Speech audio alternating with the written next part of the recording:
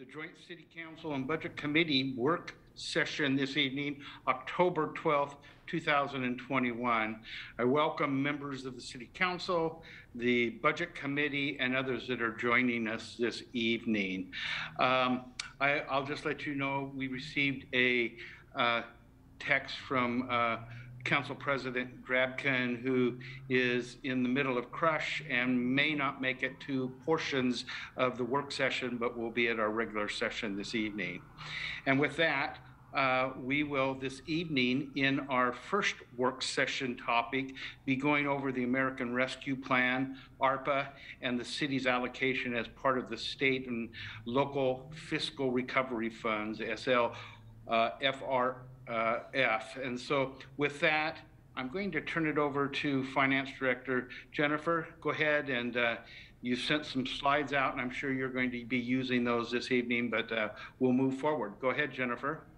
Yeah, hi. Good evening, everyone. I'm so happy to see so many members of the Budget Committee online for this really important topic that we've all been waiting several months to get to, talking about our allocation of the American Rescue Plan Act dollars. So I'm going to actually turn this over to Jeff, and he will kind of give us a grounding in what we're doing this evening. And Amanda actually took the reins and leadership in terms of guiding this through the staff recommendation phase of the project. So she'll likely be talking with you more. So I'm definitely here for questions or what have you, but really excited to hand this over and listen in on your discussion. So.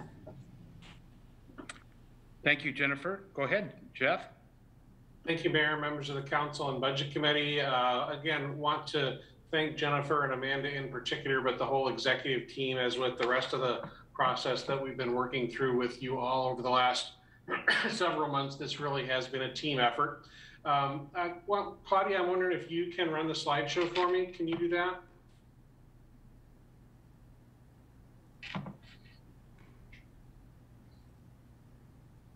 We got caught at very surprised. Sorry about that, Claudia.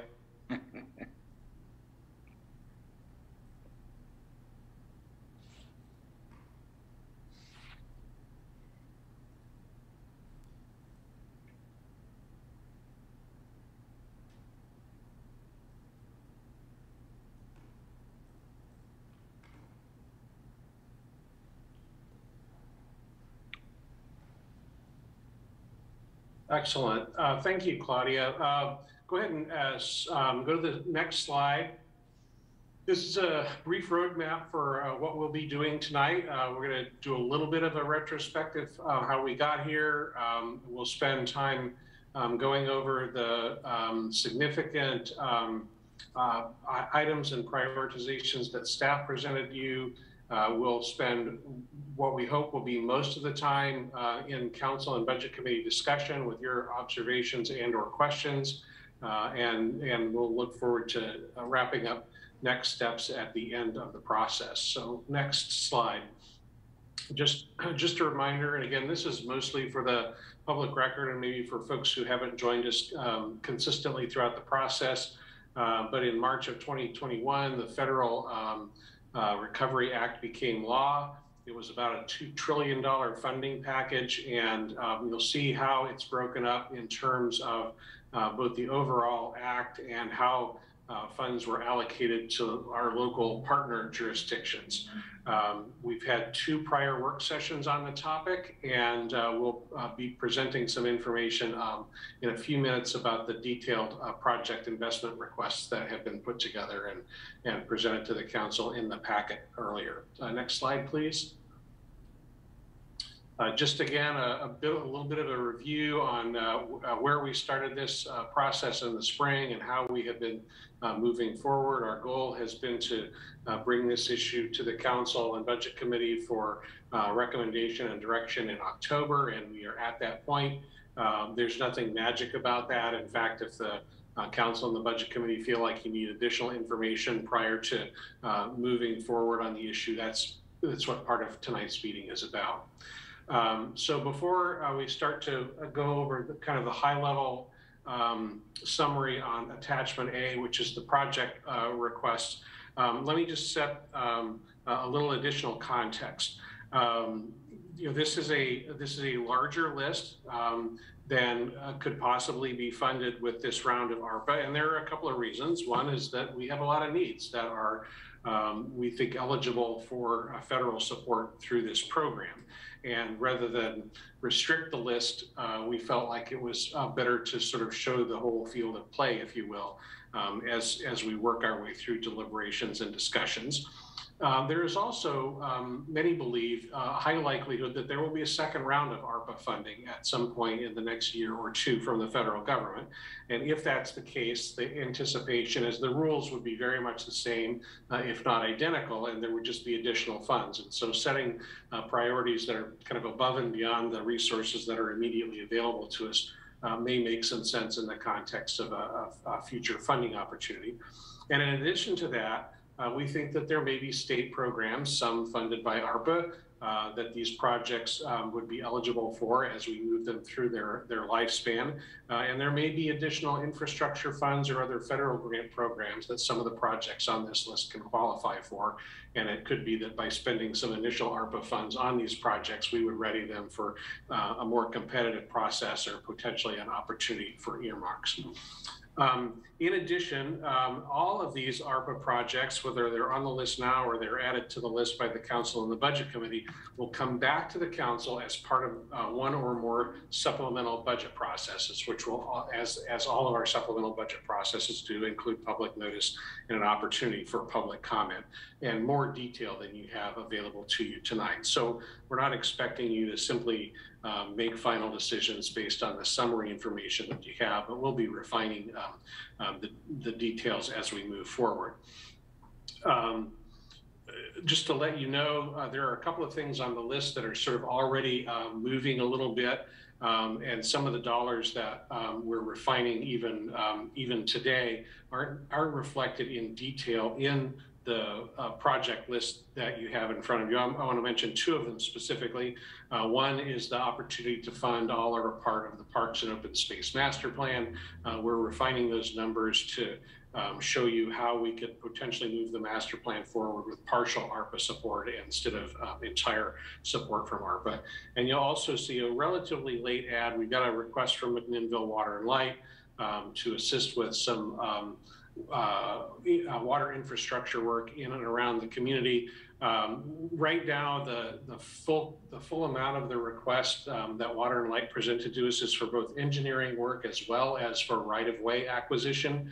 It's staff's perspective that engineering work is a more appropriate use of our ARPA funds than property acquisition. The project has not moved forward far enough to really delineate how much of those funds may be related to property acquisition as opposed to engineering. And in addition, Water and Light has also forwarded the same project to Yamhill County for potential support with the county's ARPA funds.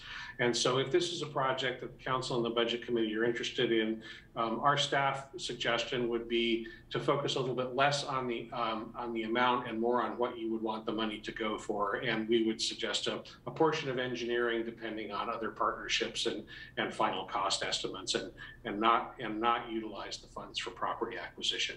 One reason is property acquisition can be really expensive, and it's also not clear from the project whether any or all of that property that might be acquired for right-of-way is even inside the city limits. The other suggestion, or the other, I guess, context to think about this is that the items in the priority groups that has been presented to the council and the budget committee will be refined once we get some direction from you about whether or not you think these are the right projects.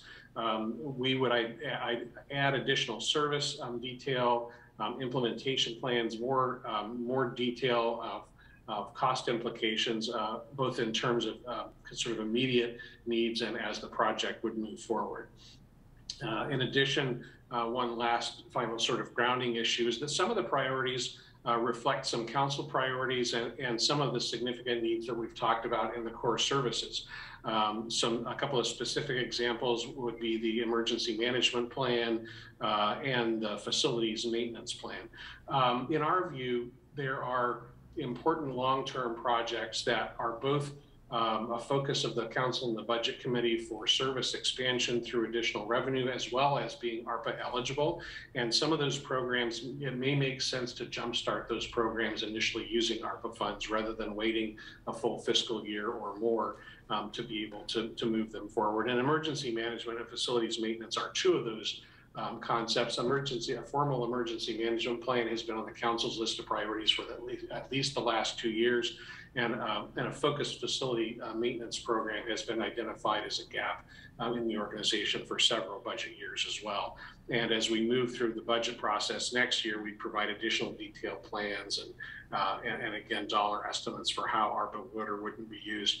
In both of those cases, we would anticipate hiring staff people to begin the planning of those projects and utilize ARPA funds for that initial hire, but probably not for a full year, maybe not even until we get, maybe only until we get to the beginning of next fiscal year. But again, those are some of the details that we'll present to you if you would like to see additional information.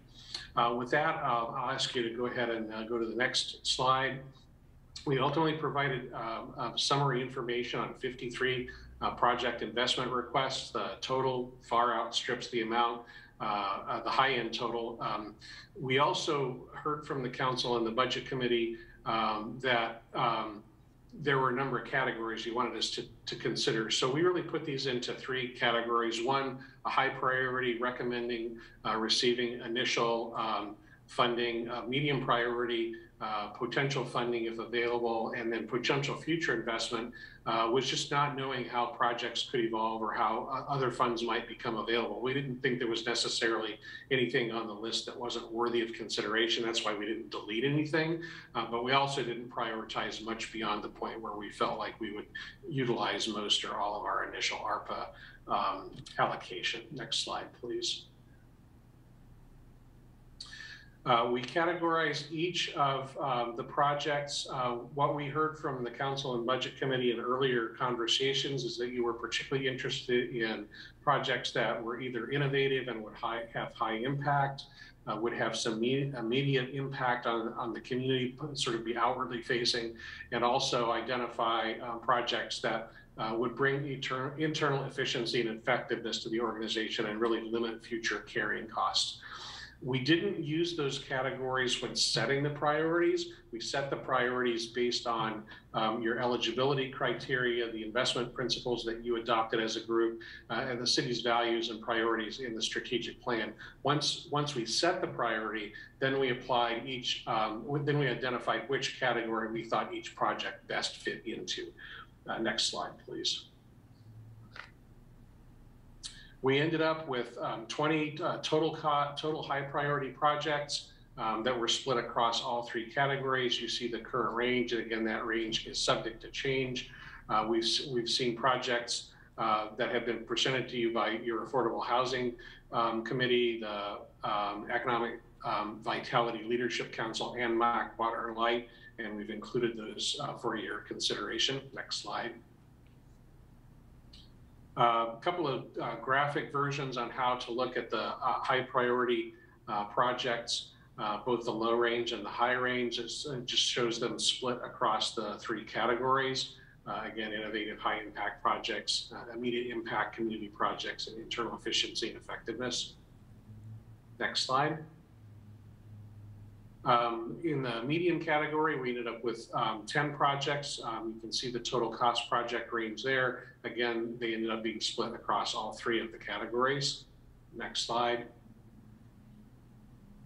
And there's a graphic representation of how those medium range priorities are both at the high and low range allocated across the 3 project categories. Next slide, please. So we presented to you all of the potential future investment projects. Again, we don't necessarily expect immediate access to these federal funds, but we felt like it was important to retain for future needs, either because they're important projects to move ahead for the community or because there might be additional or alternative federal funding available at some point. Next slide. And so the first thing we'd like to spend some time doing tonight is talking about the specific details in attachment A, which is the project list, getting your questions, comments, areas where you'd like to see revisions or additions. And it might be better at this point, Claudia, if you unshare screen so that the mayor can sort of better facilitate the conversation. Let me turn first to Jennifer and Amanda to see if either of them have either additions, clarifications, or corrections they'd like to add. None for me, Jeff. Thanks. No, that was great. Thanks so much for presenting it and putting together all the lists. So now the fun decisions, the fun discussion. Okay, have at it. Well, Jeff has asked us to look at attachment A, and that's a part of your packet, and a part of that agenda would be the 20 high priority items. We can go outside of that, but I'll just kind of open it up to those that might, on the budget committee and the council, that might want to start a discussion or have a thought. So I'll go ahead, anyone that would like to start us out.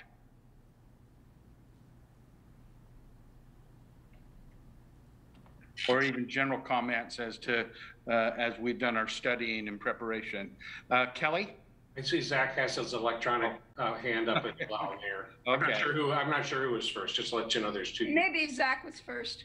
Okay, Zach? But I'll defer for questions, and not take the lion's share on time. I just wanted to start by saying, just out of an abundance of caution, remind everyone, I don't think this is a surprise, but given that they're on the list too, my lovely wife works for the city of McMinnville in the library, and I don't think that'll affect my decision-making ability, but I just, again, out of an abundance of caution, want to make that known. Thank you, Zach, for that disclosure. Okay, let's go to Kelly first. I just wanted to make a comment that personally, I very much like the way this is laid out in the prioritization. Pretty much gives something good for everybody. So my overall feeling is I like the organization of it, but I'm putting that out there for the rest to comment on. Thank you, Kelly. Other comments? Adam? Yeah, I wanted to dive a little deeper into the $1 million for water and light. From my understanding, they're pretty well funded on their own, so I'm just having a hard time grasping why we're cutting off $1 million from other priorities we could have in the city. Jeff, do you want to do that? Or so my initial reaction is if it was simply $1 million, take it or leave it, it wouldn't, from my perspective, I don't think it would be on the list. I think there's some value in considering an important infrastructure project, especially focused on the Highway 18 corridor, where we're likely to invest other ARPA or maybe other city dollars. As you look at the possibility of the Innovation Center moving forward, again, I think we need to have more details on how much of that $1 million is actually engineering, which I think is the appropriate potential use of that fund, those funds. And I think we also need to see how it plays out with the possibility of Yamhill County. If we could put some engineering funds in, and that would help leverage ARPA funds from Yamhill County, that might be an additional justification for moving the project forward. I think we need more information, though, before we commit to any specific details on that project from a staff perspective. And of course, the council prerogative is to either prioritize it or not, and we would deliver that message as well if necessary. Does that answer your question, Adam? Yeah, it does to an extent. I'm more of like does that project not move forward if we don't fund $1 million or whatever the engineering bill is for that? And I don't feel from water and light financial point of view like they're going to move forward with it regardless.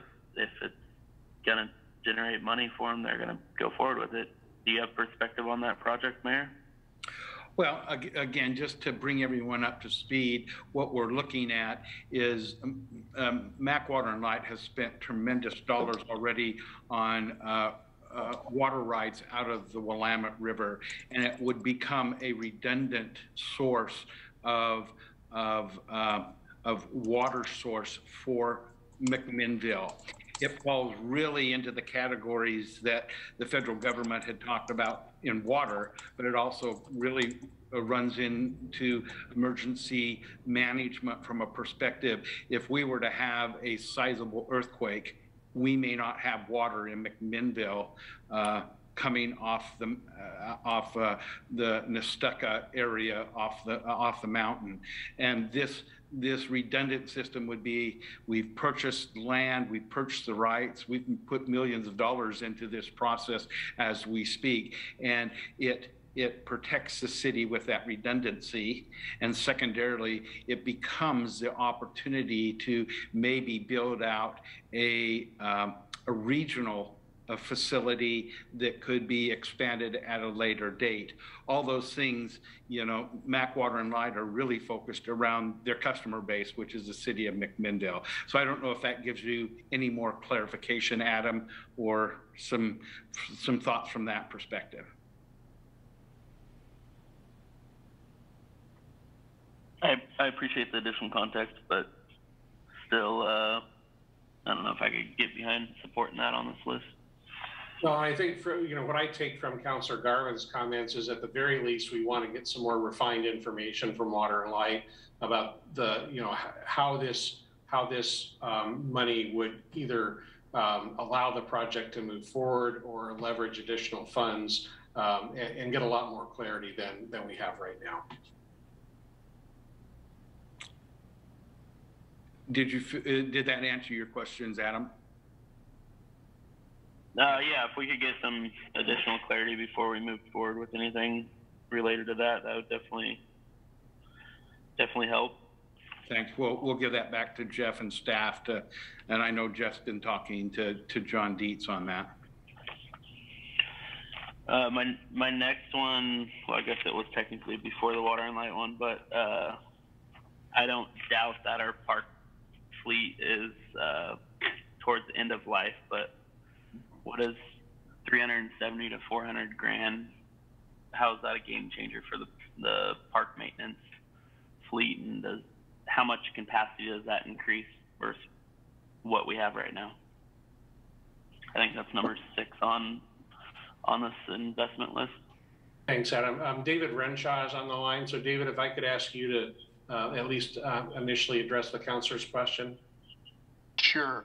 What it does, Adam, is it takes our fleet from a situation where we're in the run to failure mode and we have multiple units that are not reliable. So we spend an inordinate amount of time making those repairs instead of operating, and that applies to mowers or trucks or trailers or different elements of our fleet. The reality is we just have not had the opportunity to invest in that fleet, and this certainly would allow us to do that, to reinvest in those units, and would just puts us in a better position to go out and do our jobs and spend less time on downtime and less time on fleet maintenance.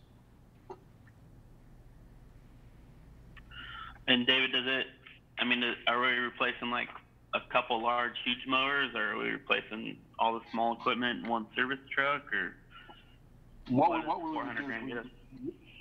Yeah, what we would be doing is we would be replacing the bulk of our utility truck fleet.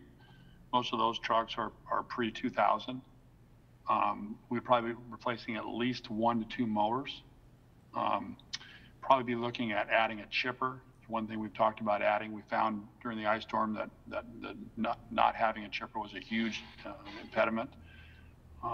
That piece of equipment specifically allows us to deal with down trees, and it really reduces the amount of cycle time we have in terms of hauling debris. Instead of hauling brush to the recycle yard, we can haul chips, or we can oftentimes just place them in the park itself. So it's definitely a kind of a effort to revitalize the fleet from the bottom up. So it would apply to a number of different types of units.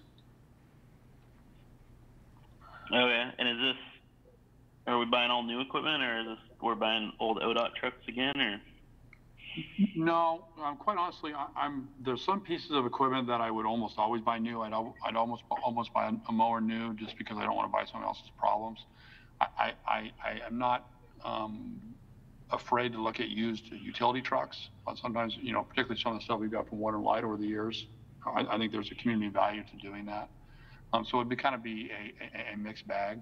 we certainly don't have the emergency element in parks that we have in streets, but anything that we might use in the parks fleet in an emergency situation, we would typically buy new because I want that reliability. Yeah, totally. And so, and then obviously anything that we can get that helps us give some reliability with the street fleet as well, because that creates redundancy as well, which is really important in emergency work. So I hope that answers your questions. Yeah, it does. Thank you. Great. Thank you, sir. Any other questions, Adam? I do, but I'll let some others go first. Okay. Let's go to Councilor Geary. Zach?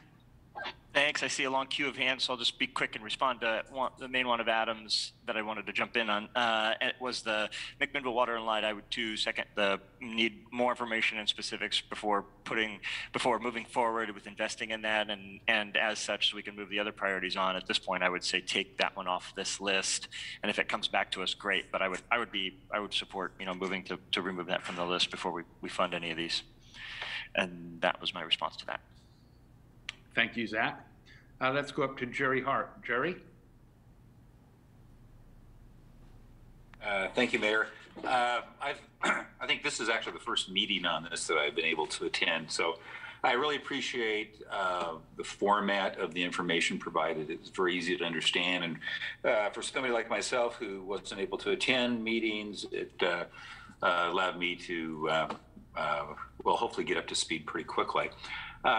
To loop back a little bit to water and light, my first question, or my first thought was why wasn't water and light a direct recipient of funds? And maybe there's a good explanation for that. Maybe there isn't. Maybe they were a little bit tardy in their understanding of the process, and because the ARPA funds can specifically be used to invest in water, sewer, broadband, and infrastructure, making necessary improvements to improve access to clean drinking water, et cetera. So they are an organization which, by virtue of they being the water supplier for our community, seems that they could have directly applied for the funds. So that's one question I would have. I would have to wait till receiving additional information to really understand and evaluate their request. Personally, a couple of things that I'm excited about are I like the investment in 3rd Street in downtown. I think, I've been on the Downtown Association board. I was its president. And I remember talking about infrastructure improvements going back into the late 80s and into the 90s and into the 2000s and 2010 and 2020 and now 2021. It looks like there may be some motion on that, and I think that the council would be very wise to jump on it when it can. It's one of those opportunities that doesn't come along very often. Also very excited about the Innovation Center. I don't fully understand it, and I was taken a little bit aback when in one of the letters that came in, I think it was Jeff Knapp, he mentioned that, don't get too hung up on what that is. Well, I think we do need to get hung up on what it is, because I don't quite understand exactly what the innovation. It sounds like a great idea. It sounds like something that could provide an economic boost to our community. And for that, I would be excited to have that included and follow it and make sure that any funds that the city puts into it is used correctly.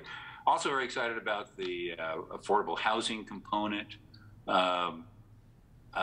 Those are just, that's just really important given the lack of affordable housing and the ever increasing cost of construction, land acquisition, and all those other components that go into supplying affordable housing. So that's what I got right now, and thanks for staff for putting all this together.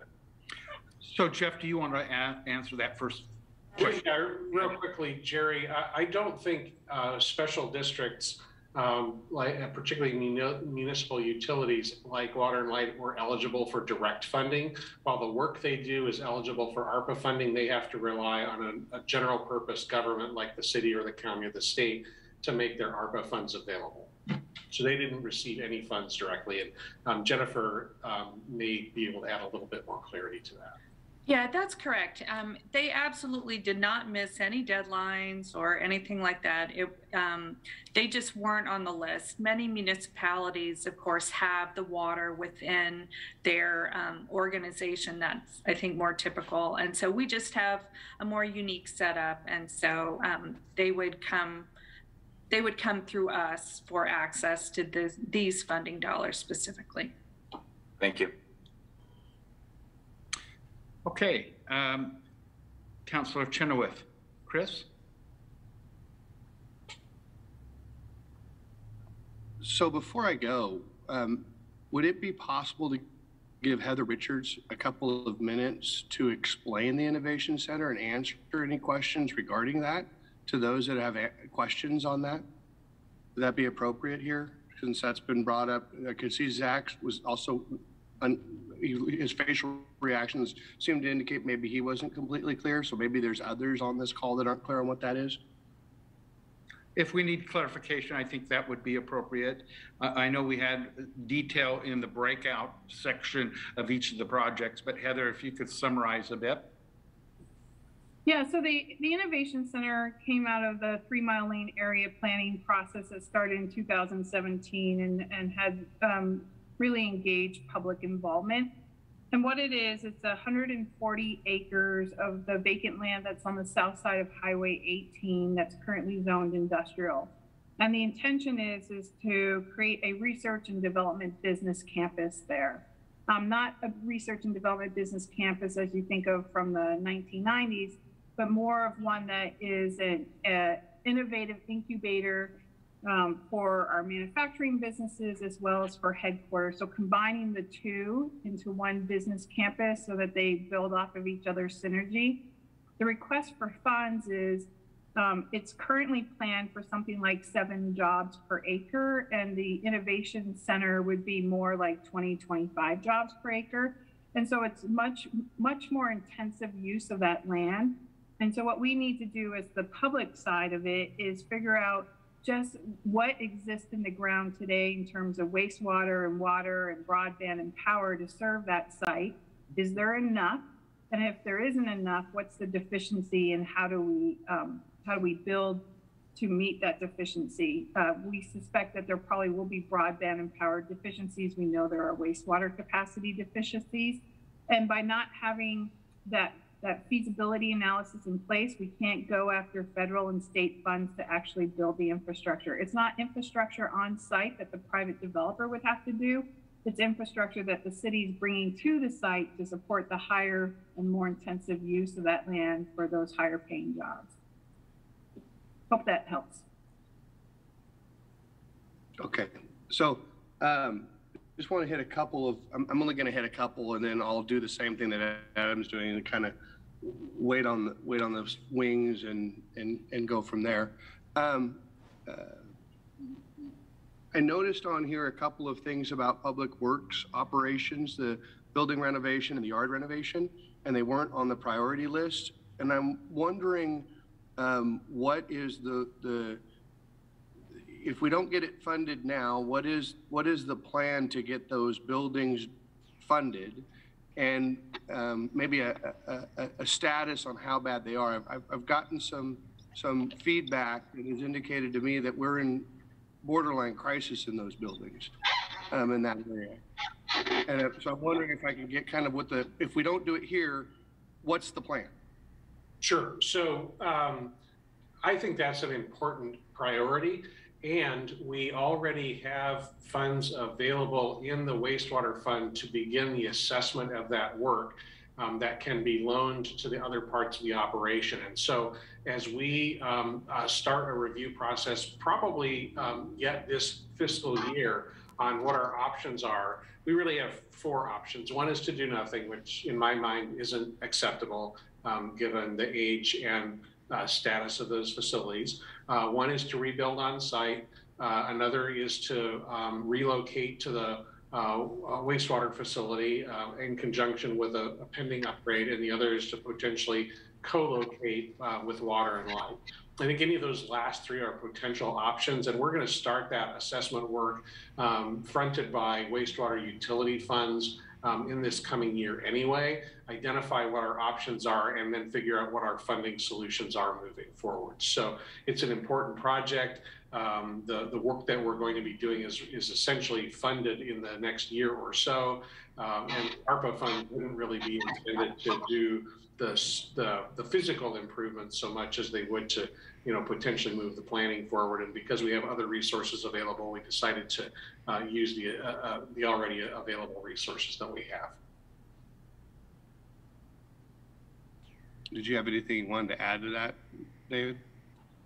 No, I don't, sir. I mean, it's a 1970s facility that was renovated in the mid 90s, and it's shown its age. That's a very fair thing to say.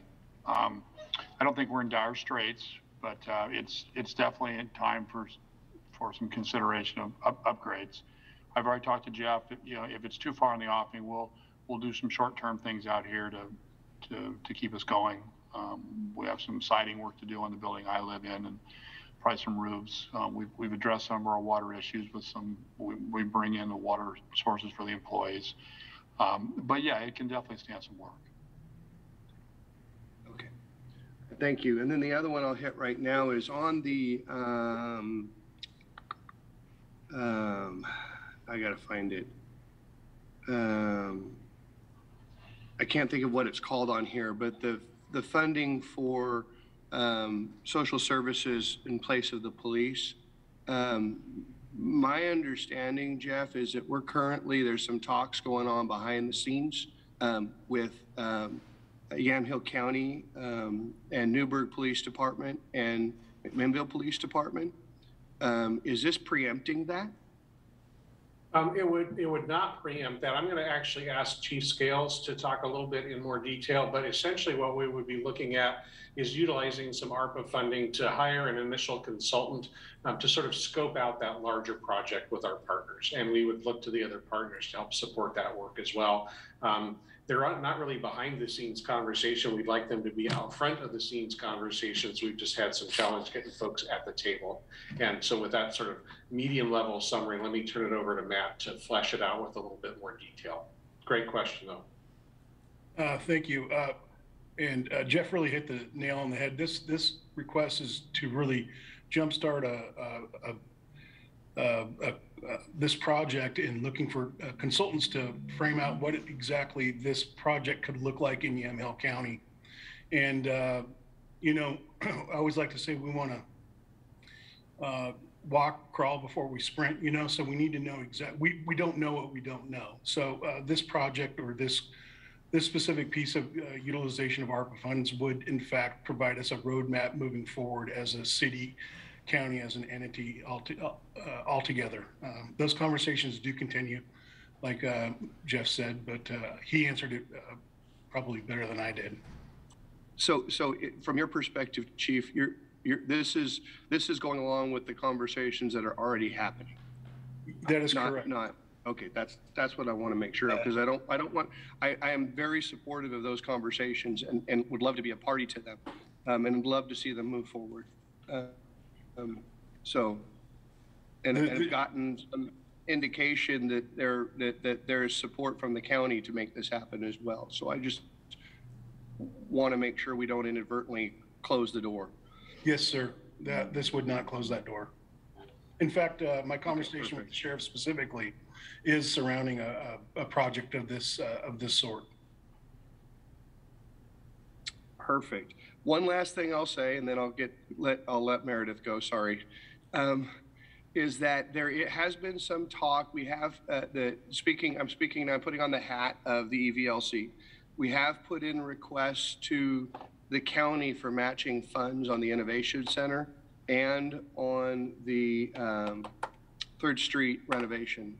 So we don't have answers back on that. I can't speak with super assurity until I get answers back on that are solid, but there is potential to limit some of the dollar requests needed for both of those projects. And with that, I'll hand it off. Thank you, Chris. Let's move over to Meredith. All right. This was awesome. This document was really exciting to read more details and also to see the price tags. If I'm understanding it correctly, if everything comes in at the highest price tag, it's going to be around 8 million. So we're thinking we might be able, there's a chance we could fund the top 30 things, right? That's what I'm understanding. So I just wanted to say that this is way more than I thought we would be able to fund. When we were looking at that list that didn't have a lot of dollar amounts, I thought we'd have a lot harder decisions to make, but I just got out my list where I made my initial priorities and they were all on the top 30. So I'm really thrilled. This is really exciting to be able, I feel like I can go back to people, all my friends, and be like, oh yeah, you're interested in this? Yeah, we're gonna fund that, and we're gonna fund that. So this is wonderful. So that's all I wanted to say. Thank you, Meredith. Okay, let's go over to Debbie. Go ahead, Debbie. First of all, I'm with Meredith. It's more fun to be on this committee when we're handing out money than when we're saying we don't have any money. So thank you. I am new to this, so I have no idea if I did it right, but I made my list of top, medium, and low priority as well. And I'm thrilled that it matched up so closely with what I'm seeing from the city. I did have two questions, I guess, and probably it's my limited understanding here. One thing on my medium list that is not appearing, I think, is the Wortman shelter. And I'm just wondering what our thought is about that. I'm wondering if that were in better shape, would we be able to rent that facility out more, and would that be a possible revenue source? And the other that I just don't understand enough maybe is the facilities manager, which is now in our top priorities. Is that a limited term position, or are we picking up some carrying costs by adding in that position? So let me answer the first question, and I'll turn it over to David. I'm sorry, I'll answer the second question. I'll turn the first question over to David. So right now, we don't have focused facilities management maintenance program. Each facility is managed by somebody who works in the facility. You're looking at the person who manages City Hall. My wife and others will tell you that's not the highest and best use of my time, and that's not where my skill set is. So we want to hire an expert in facilities management and utilize our asset management software that's being upgraded sort of as we speak to build a plan to really effectively reinvest in our public facilities. So this position would be ongoing. It would be supported by the organization at large. This is one of those projects that we think is a high priority, whether they're ARPA funds or not. And we think that ARPA is a reasonable way to jumpstart the program. So we wouldn't look to ARPA to fully fund the program or to fully fund investment in the facilities, but would look to ARPA to initially hire and support that position for, I don't know, 6 to 12 to 18 months, some limited duration. The position would continue on and ultimately be allocated across the organization, but we need to also rely on new revenue that the Council and Budget Committee are sort of separately, but at the same time contemplating. So, that was one of the reasons. That's sort of a jumpstart program that would have carrying costs, but it feels like the right way to spend some of these dollars because we have such significant needs in our capital facilities right now. I don't know how much we've really talked about it because it's such a daunting number in the budget process, but we actually went through all of our facilities, David, 3 years ago, I guess, and had a full-on assessment of all of the capital needs for every structure that we own. And it's a huge, gnarly, nasty number. And to really get our hands around it, we need to have somebody who's dedicated and expert to do this work. So I will turn it over to David to talk about the Wortman shelter replacement with this caveat. As with many of our other priorities, we've asked departments to set their priorities as well, and we've tried to respect those internal priorities as we've worked our way through the higher level prioritization. So the things that are on the higher priority list in the same department are ranked higher than this particular project. So I'll turn it over to David to talk in a little bit more detail about that specific project. Thank you. Sure, thanks, Jeff. So, ma'am, what we're talking about here is a 1950s era shelter that it's just at the well beyond its useful life. It's not unsafe. It still gets rented. We're not renting things right now because of COVID, but up until COVID, it was still being used by the public. It just needs renewal. And so it really isn't, it's not, I wouldn't identify any of our shelters as tremendous revenue sources, because we do garner revenue from renting them, but there's, of course, which each number rental, we have a, maybe not equal, but close to equal cost in prepping it and then cleaning up afterwards. So it's really more of a project that's aimed at renewing that asset and putting a nicer shelter in one of our, quite honestly, one of our flagship parks. Thank you. The fact that you said it's not yet unsafe helps me, because that was one of the things that had it on my list. Appreciate that. Thank you, Debbie. Let's go to Allison. Hello everyone. I agree with Meredith and Debbie. When I did my own list, I found that it matched up very well. I'm very appreciative of all the process we've been through, and I thought it matched up very well. There are a couple of small ones that didn't make it onto the high or medium priority list that I would just like to ask about. One, I think a $300,000 investment in cybersecurity, given the risks, would be worth considering to move higher on the list. I don't think we can ever be well enough prepared, but especially if that's going to be a shared resource, as I saw that it was in the explanation. And then just from an optics perspective, I think mending the irrigation systems in the parks, that the general public see that a lot. I certainly see that a lot. And even if it isn't really being wasted in the way that it looks like it is, when we go out to the general public and ask them to be, cautious about the way they use public resources, and then the irrigation systems are pouring continuously. I mean, in Joe Dancer this summer, my dog used it as a permanent showering device. I mean, it just always pours. So I just think $250,000 of one-time money to get the irrigation system fixed would be a good optical investment for the city. So apart from that, I'm very much in favor of everything that's been selected. I did have the same questions on water and light, which I already sent to Jeff today. So I appreciated the councillors also asking the questions that I had. Thank you. David, do you want to address the irrigation at the parks at all? Sure. Thank you, Mayor. Basically, what we're looking at doing is upgrading as many systems as we can for that dollar figure. And what it would focus, it would begin with Dancer. I'm glad the budget committee member mentioned that. Dancer is a very complex system, lots and lots of zones, lots and lots of heads. And if you know water and light system, it sits at the very bottom of the whole shooting match. So it has the highest pressures in the whole system. And so we're continually dealing with blowouts there. And so I suspect some of the rainfall she was talking about was related to blowouts we have there. And it's one of the systems we have to keep running, of course. We can't just shut it down zone by zone because it supports athletic events. So that is going to be a significant focus of that. Then we want to circle back and look at systems like, for example, I was in Upper City Park this year, and Susan's team had put together just a great concert, just a terrific event, kind of in the shadow of the pool under all those trees, under nice brown grass. So it'd be nice to put that system back in running order. One of the things is, since we've had to mothball systems, irrigation systems it's not just a simple matter of turning them off and turning them back on 5 years later. So there are upgrades that have to happen, whether it's piping or heads or nozzle adjustments or controllers or those sorts of things.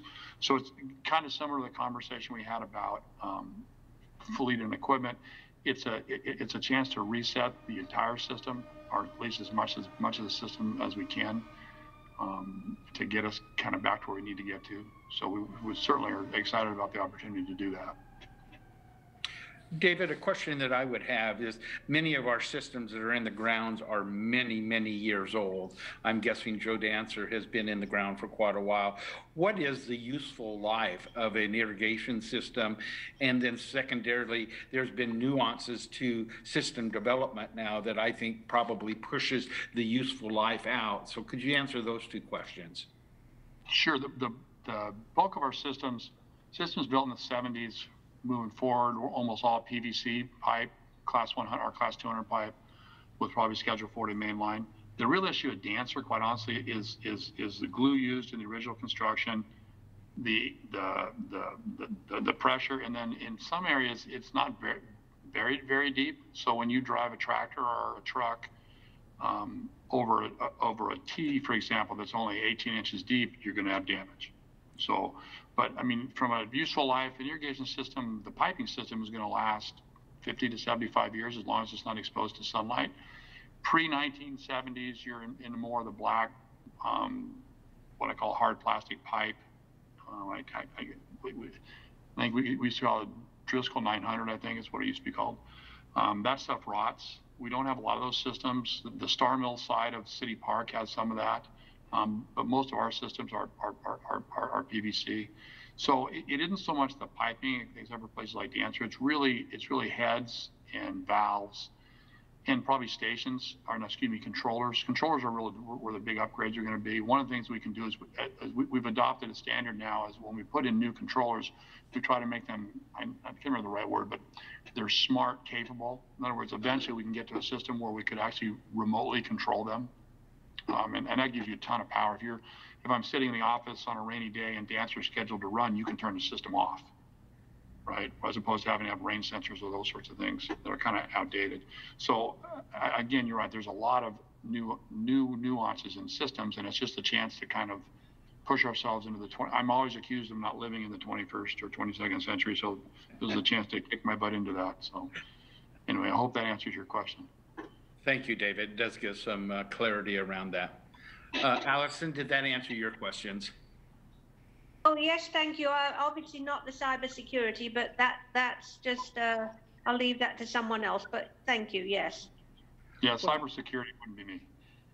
So Mayor, let me jump in. I've got the wrong attachment open on my screen. I actually think that irrigation system is in our medium and high priorities, Allison. So we think it's important too, but let me make sure we actually have it on the list. Amanda's digging for it right now. Second, could it be number 16, Jeff? It's number 16 on the funded list, so I think we've got it in there. The other thing on cybersecurity is this particular project isn't the only work we do on cybersecurity, so we're not paying attention to cybersecurity. This one in particular has some long-term carrying costs in the form of a potential shared position between maybe the city and the county. Scott Burke is on the line, so I'm going to ask Scott to talk a little bit more about sort of at a high level what we're doing and what the value add might be to this and how we might be able to fund this in the future even without ARPA funding. So I'll turn that over to Scott. Thanks. Sure, thanks, Jeff, and Mr. Mayor and members of the committee. As Allison noted, we're looking towards we're partnering with other local agencies to work towards increasing our cybersecurity posture. And as Jeff mentioned earlier, we expect there to be a fair amount of grant money available in upcoming federal infrastructure bills to manage some of those investments, possibly sharing personnel with county and other local agencies. That would be a great way to focus it in the near future and outside of the original ARP funding. I would also point out that on the initial list, what our department felt was the highest priority, which was a reinvestment in the city's firewall that was put in place in 2015. That's a long time between 2022. We're going to see some of this money. That's a pretty large investment in our cybersecurity posture. That's our number one defense and what we consider to be the key piece of our cybersecurity posture as it stands right now. If we can address that first, then we can wait and see a little bit what unfolds with the federal infrastructure bill and potential grants, and still manage to get our key needs met when balanced with the rest of the city. Okay. Thanks, Scott. And I see Chris put his thumbs up, so he agrees with some of that also. Okay, Allison giving a little more insight into that cybersecurity. Oh, yes, that's good. Thank you. Also, I'm sorry about the irrigation. I think there was another parks maintenance. It's because it was described as parks maintenance, and I think there was another one on the list. So I just didn't realize that was irrigation. So thank you. No worries. Okay. Thank you very much. Let's go up to Councilor Peralta. Sal? Thank you, Mayor. First, I just want to say thanks to the staff for putting together such a thoughtful and comprehensive list. I went through and tried to punch holes through any of the items on the list, and I really couldn't quibble with anything, particularly given the context of the conversation tonight. The only note that I would have, I guess the two notes that I'd have, one of them was mentioned, was that it seems like we have both the emergency manager position and the facilities manager positions funded. And those are ongoing positions through one-time dollars. And, you know, I guess I'm a little concerned about that, you know, agreeing to fund those positions with one-time dollars when we don't have a certain revenue stream to continue the funding for those positions beyond the 6 to 18 months that Jeff identified. And I assume that would be kind of the same for both. Not that they're not necessarily needed, but, you know, I think we need to figure out how to make that work organizationally, particularly when there's also other demands on public dollars. I mean, there's talk of, you know, a deputy city manager and other kinds of administrative positions. So, you know, I think we need to be real thoughtful about right sizing the organization. Definitely agree with fully funding the parks master plan. You know, the only other note that I have is that, you know, I definitely appreciated Chief Scales' comments earlier tonight about, you know, learning to walk before we could run in terms of addressing some of the effects of homelessness. And I definitely agree with the importance of you know, that very small first step that we're looking at with these funds. You know, I guess if I would say that I would love to have something a little further along towards addressing some of the effects of homelessness in the community, that maybe allocating some funds towards something like that, whether that's figuring out a way to improve sanitation at certain places so that, you know, people can get a hot shower or, you know, address some of those kinds of basic human needs that are not going to go away. We're going to be dealing with those as a community on an ongoing basis. But beyond that, I think great job, and I really appreciate the work that everybody put into it on the staff side. Thank you, Sal.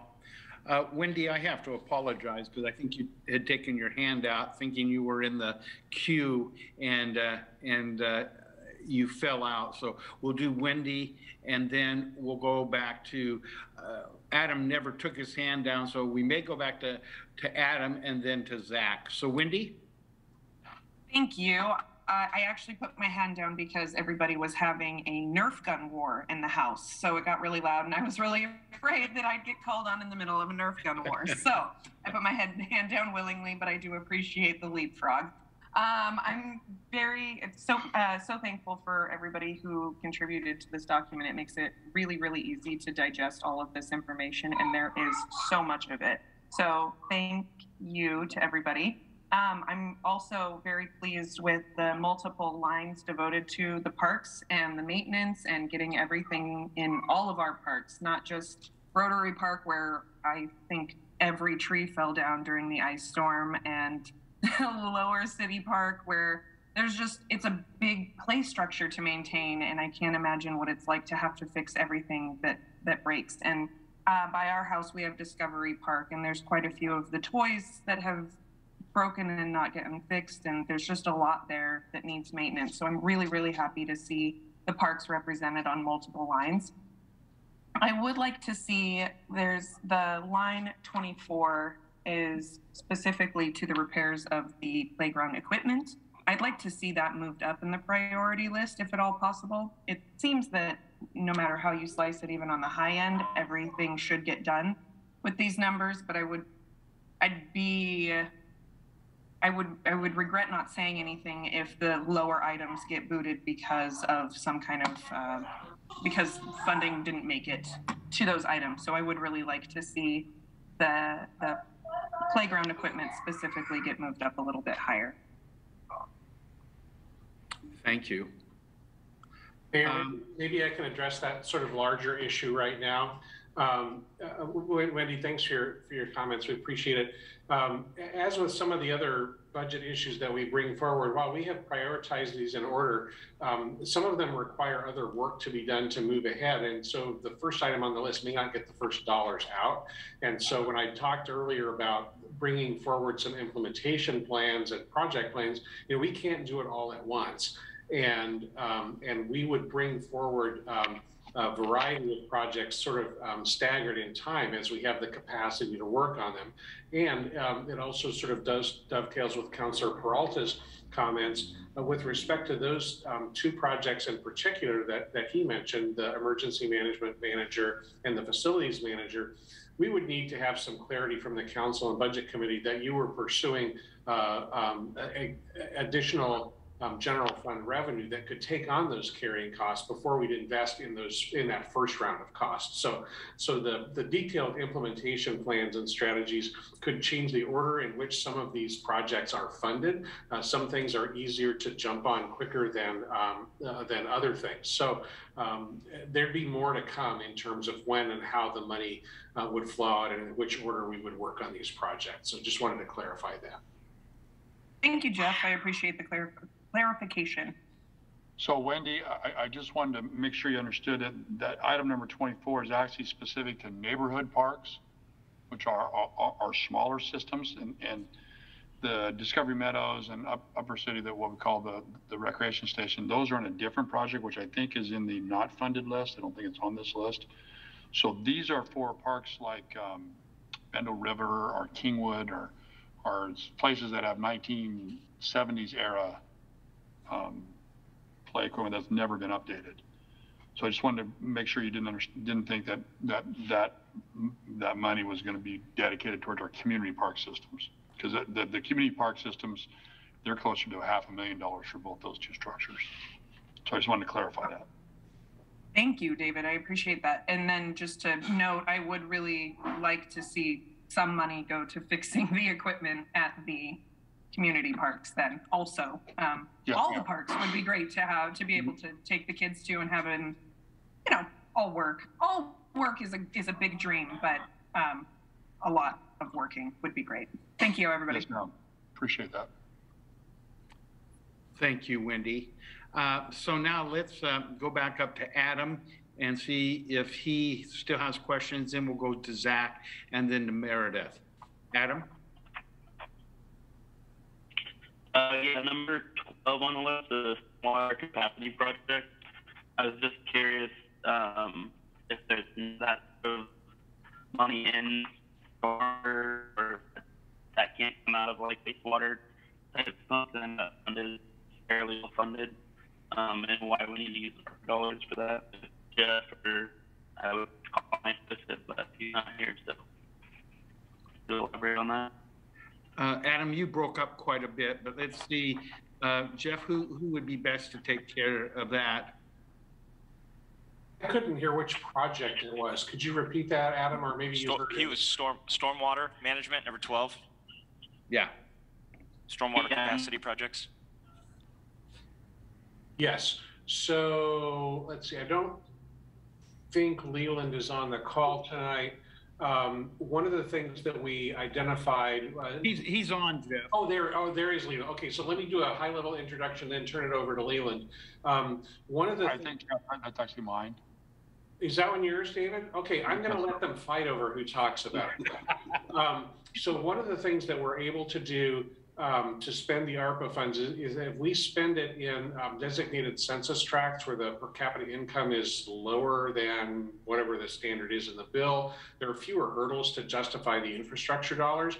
And we do have some of our lower income neighborhoods where we have stormwater issues, and when we on a regular basis are in the process of flooding people's property periodically. So with that sort of high level introduction, let me turn it over to David and/or Leland, and then there's actually sort of a legal component to this one that I'd ask Amanda to address after David talks. Thank you, Jeff. So in all transparency, this will, in the not too near future, become Leyland's as we move towards a stormwater utility. But basically, this is aimed at a specific neighborhood in town that we've had multiple incidents over the last 10 years in really heavy rain events. It's the 13th and Galloway neighborhood, which is just south of the high school. And we have really done a pretty good job maintaining the system, but we just don't have the capacity in those pipes to deal with and it becomes an issue in a very intense rainfall. So what winds up happening is that the system backs up and floods those intersections. We've gotten water into people's basements. We've gotten water into ground floor apartments. And it's really a tough deal. And because stormwater is an unfunded effort in our community, it's basically paid for from the street fund. There are no capital dollars to do any work. So what this would do is it would fund the engineering studies to be able to identify what the constraints are in that area and what would have to happen to improve that, and hopefully some construction dollars to tackle some of that. We tied it to ARPA because essentially what happens is to alleviate it during the event, we basically have to offload that water onto the sanitary system, so it becomes an I&I issue, because that's the only conveyance we have to get rid of the water in that neighborhood. Unfortunately, it's fairly specific to that neighborhood. We do have intermittent problems in other neighborhoods, but this is an area that if we have a high rainfall event, we know we're going to have issues. And so this is an opportunity to start addressing that pre a stormwater utility. And then just to tag on to that, as David indicated, that the design and planning work that would be funded by ARPA, we think would set us up potentially for funding from Community Development Block Grant or maybe some other state programs that could support the capital cost. And so let me turn it over now to Amanda to sort of add the cherry on top of the Stormwater Sunday.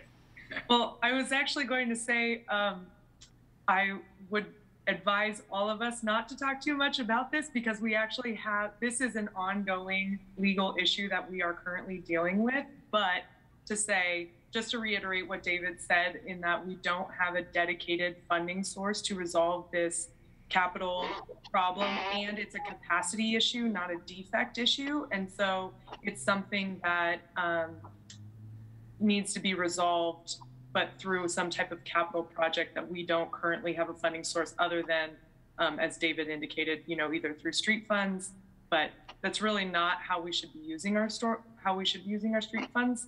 So in lieu of a dedicated stormwater fee, which we don't have, this is a good way to kick off a project in this area that's desperately needed. Thank you, Amanda. Adam, did that answer your question? Yeah, that does answer my question. Can you guys hear me better now, or is it still broken up? Yes, you're coming through good. Okay, so that leads me to my next point, totally unrelated to stormwater, but thank you for the context on that. When we were going through this list, we were also in application for a SAFER grant, which we now know we did not get. And when we look at our last work session on the 28th, we also can see that in our top 10 core services, we fall remarkably short on fire and EMS services. And it would be, I would like to make a motion or a recommendation to remove the water and lights $1 million and get our fire department some staffing to address our response times that have resulted in affordable housing burning down, response times that have resulted in 47 full-time jobs leaving the area for the foreseeable future because Organic Valley burnt down in April of this year, as well as you can look at utilization hour studies from our fire district consulting. I do acknowledge that that's an ongoing cost, and we also have other ongoing costs on this list, and that we as council would have to find a way if that district did not go through in May, or that district took till November to go through, or didn't go through at all for whatever reason. That is an ongoing expense that we're going to have to figure out a way to cover. But I would like to see us spend 1.26 and get the fire moved over one block and the EMS a new 24-hour ambulance in the system to get our citizens some relief on response times, and I do believe it would also alleviate some HR with the amount of turnover we see there. So that's something that's not on the list that I would like to hear other committee members and other counselors' thoughts on it. And I can get a lot more specific on statistics if we want to go over data on where we fall short. Thank you, Adam. Let's go back up now with Zach, Meredith, Chris, and Sal. Go ahead, Zach. Does staff have a jump in on any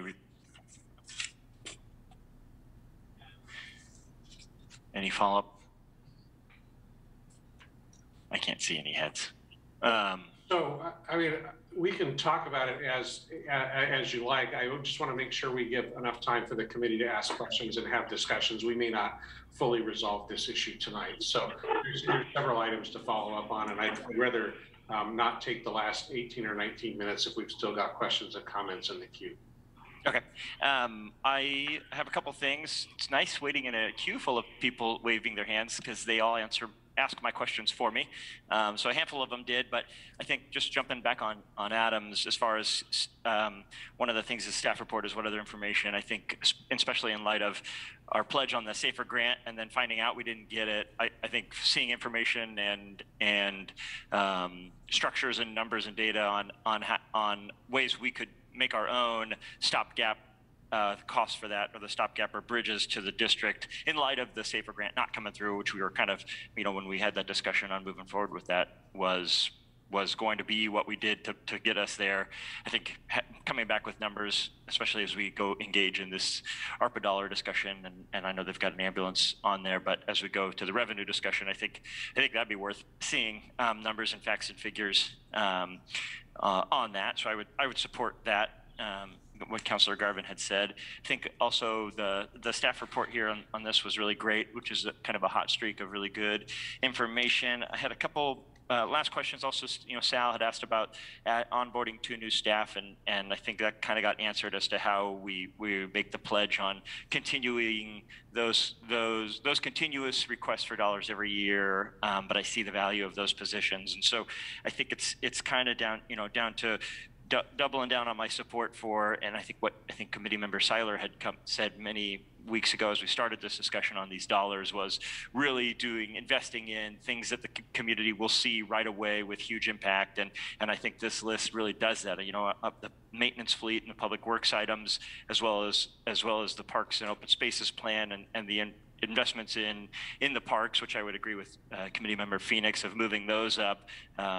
Really go hand in hand, and if we're going to pledge to endeavor to study the future of the parks, I would say that the much needed investment boost in our maintenance fleet to maintain not only what we have but what we hope to have in the future is pretty crucial. So I would I'm supporting those and hoping that we move up on number 24. I guess the hottest take I have now then is at this time, I think number 8 on the list, that innovation center, I don't feel real strongly at this point of investing these dollars in that study. I think that the 3rd Street one is a big study and a big swing and a really much needed investment. I think while it's not a either or choice, I think number 8 is just too, and while I do understand the project and what the ask is, I don't think at this time I'm feeling good with writing that check for that project at this time. So that one kind of is the biggest one left on here after these questions that we've asked. That and that Mac Water and Light one on here are the 2 on the high priority list that I'm not feeling like ready to support at this time. So that's my comment for the section. And then one last question is the process-wise, are we viewing the high and medium as 2 separate lists when we talk about what we're supporting? Is that going forward? I'm just circling the drain on process here and understanding what we're going to do to go forward. Are we going to go line by line and take a up or down vote? Are we going to go all in on high and then all in on medium, or what's the process? So those are the ones I do and don't support, and then a question about process. Yeah, I think that's the last slide, which is next steps, which is how do you want to handle it? And if I could just jump in as well, we actually have a budget committee meeting scheduled for tonight. I think it was technically supposed to start at 6:30, but that's all right. To discuss and have a potential vote for a recommendation to the council. Based on how the discussion is going tonight, my guess is that a recommendation on the entire attachment A, which is both high and medium priority, is probably not likely. It sounds like different people have some different questions that they still want answered, but it would be in a budget committee meeting where somebody could make a motion, and then through that motion, you could also make motions to amend. So if one person wanted to see about taking a project off the list or bumping up a project, you could do that through that process. And we can incorporate that in your October 20th work session. Yeah, there seems to be enough movement that I don't know that we have enough time to give a fair discussion tonight in the budget. So Jeff, if we can move the budget committee meeting to our next meeting, and it gives us a little more time to reach out and clarify some of our thoughts on that. Yeah, we'll be prepared to do that. Okay. Thank you, Amanda, for bringing that up. But I got a sense that we weren't going to be able to do justice during the budget committee meeting. So Zach, does that answer your questions, or have you had an opportunity? Well, it doesn't not answer my question, if that's helpful. Yeah. But yeah, it does. That tells me that we're not doing it now, I guess. So. Yeah, we're going to have some time. Okay, let's go to Meredith and then Chris. And just to give you a time frame, we've got about 10 minutes left. Okay, real quick, I just wanted to comment on how important number 22 is to me. That was added. It wasn't on the initial list, the translating all the documents into Spanish. As someone who doesn't need documents translated into Spanish, I didn't know that was something that wasn't already done. So I would love to just know that everything is available to all the citizens in the language that they read and speak. So that's really important to me. Especially in that about 25% of our population needs that assistance. Okay, let's go to Chris. Go ahead. So, sorry, hitting the wrong buttons here. So first, I'd like to know on number 3, the navigation center. I don't see in the description of this, my understanding was $3.5 million was earmarked to the navigation center. And I don't see that even referenced in the description of this. Can I get an understanding of why that's not included, and secondarily, the navigation center, as I understand it, is going to be run by YCAP. So wouldn't they be the ones needing to fund this, and perhaps maybe Yamhill County, from Yamhill County's $21 million of ARPA money they got, be more appropriate for the funding source for that? So I'll turn to Heather.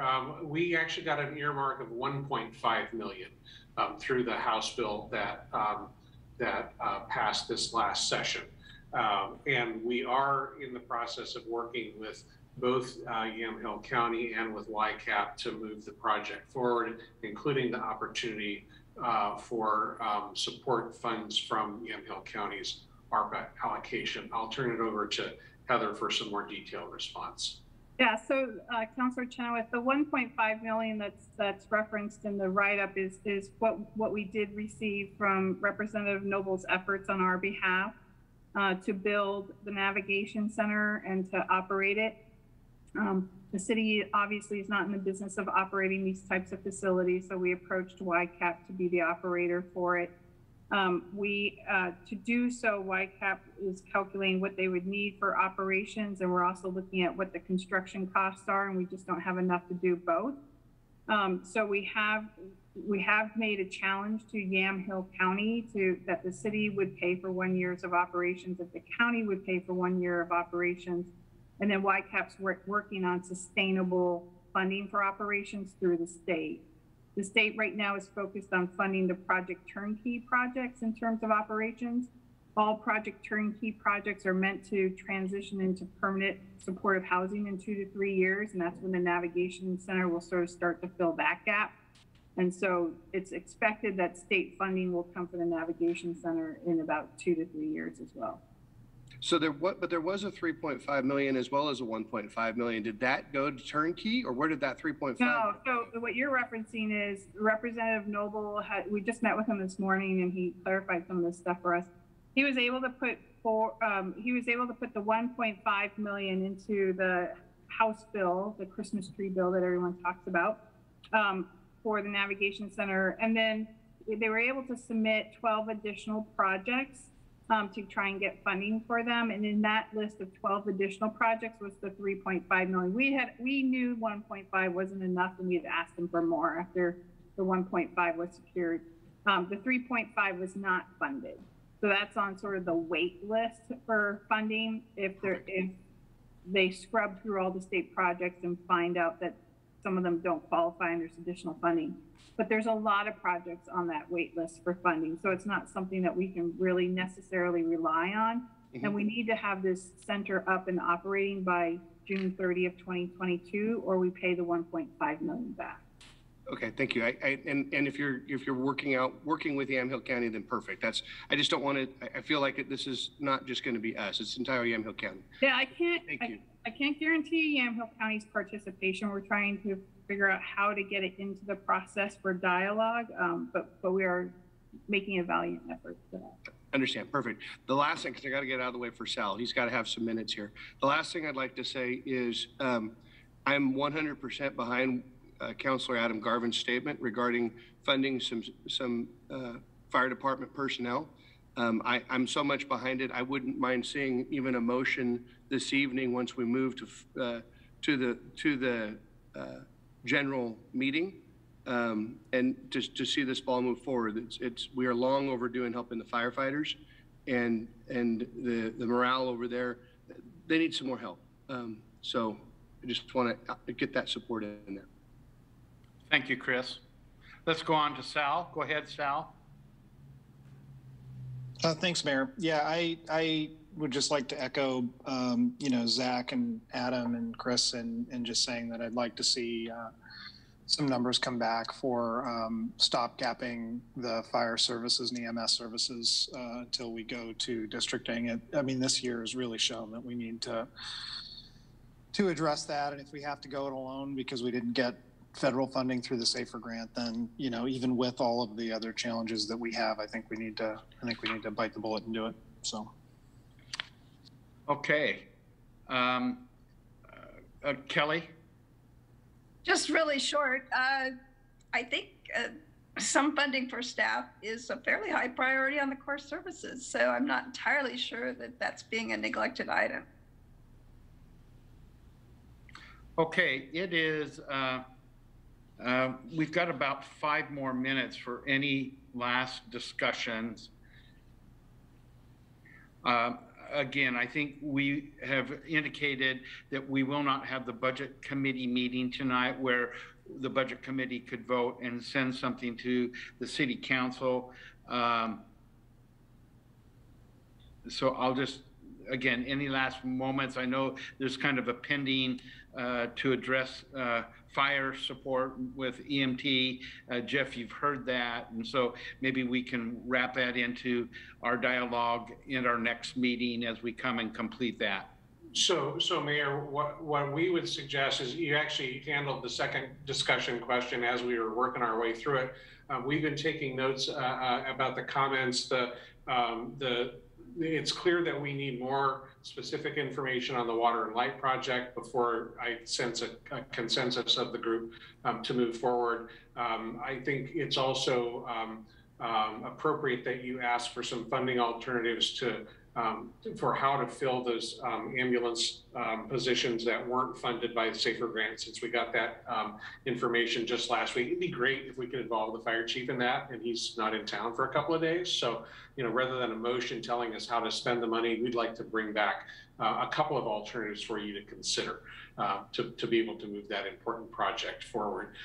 We will be bringing this larger issue back to you. There'll be some other project details and follow-up that we'll pull together, and we'll fold this into your conversation at your next work session on the 20th of October, and hopefully give you the opportunity to move some recommendations forward on these projects. Thank you, Jeff. Good discussion this evening. I think all have shared with Jeff and the city staff how well put together this document was. A lot of reading, but again, it was thoughtful. It summarized a lot of the comments that we have done. And so again, we will follow up at our next city council meeting where we will have more detailed information so that we could possibly have the work session go into a budget committee meeting and move that forward to city council. With that being said, I will go ahead and adjourn the joint work session this evening at 6:56.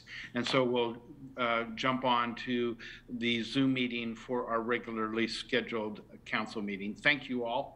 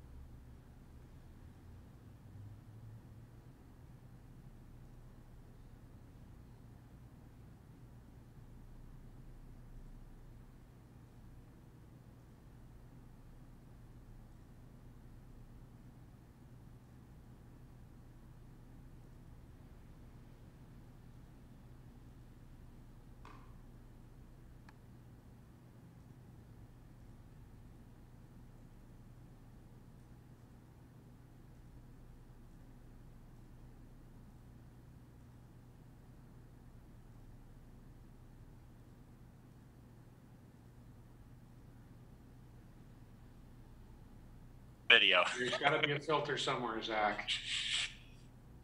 The old stop video. There's not enough filters in the world.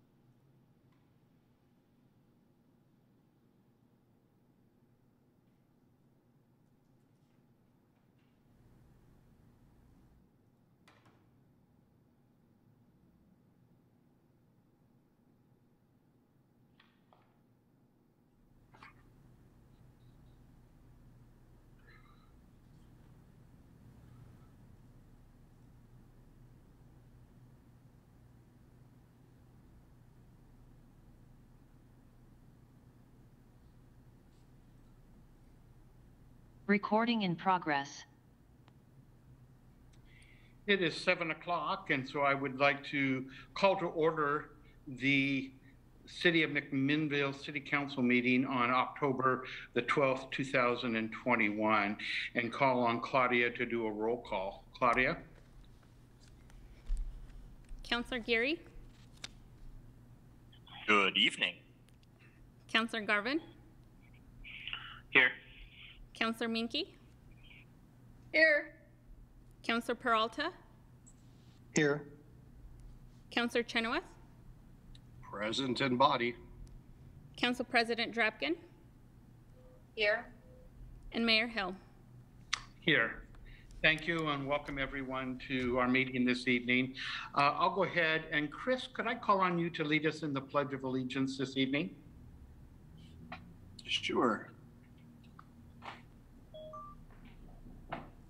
I pledge allegiance to the flag of the United States of America and to the republic for which it stands, one nation, under God, indivisible, with liberty and justice for all.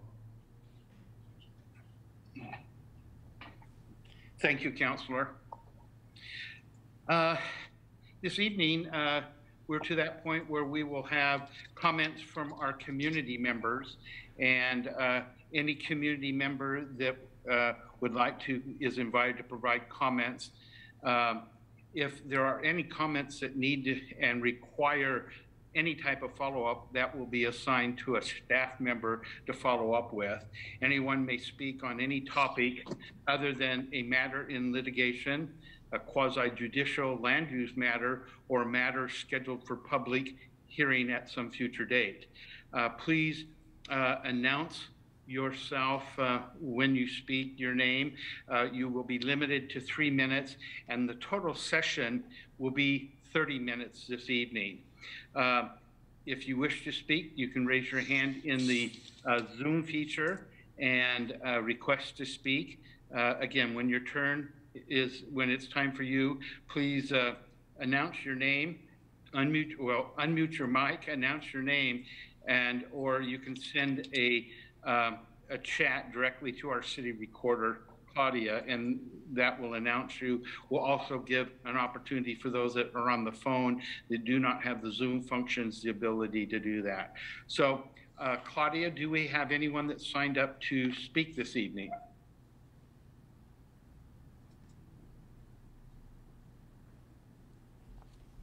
Yes, we'll start with Dr. Pierce on Zoom.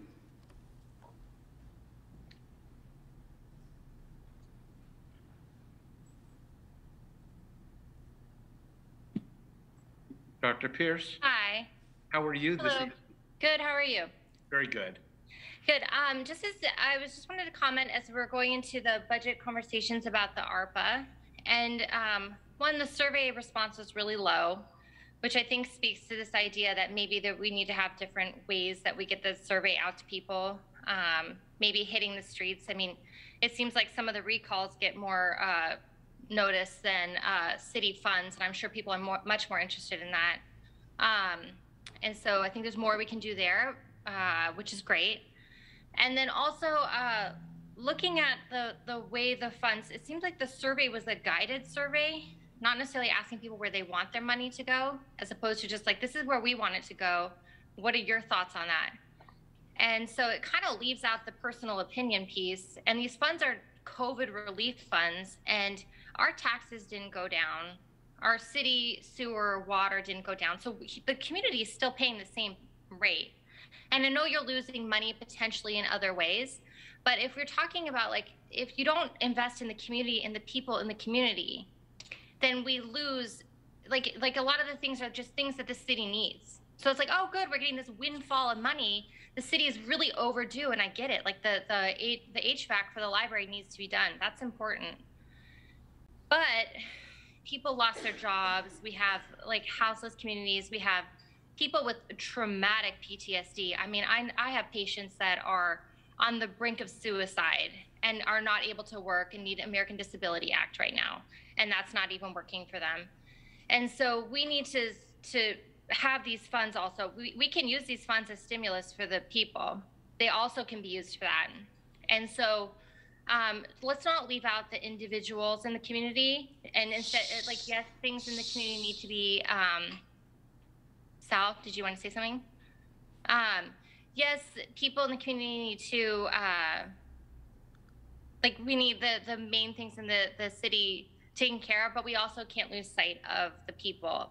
And I just don't see much I know that overall those things are supposed to help the people, but the individual emergency relief that people need right now, it's not going to help them if the library's HVAC is held.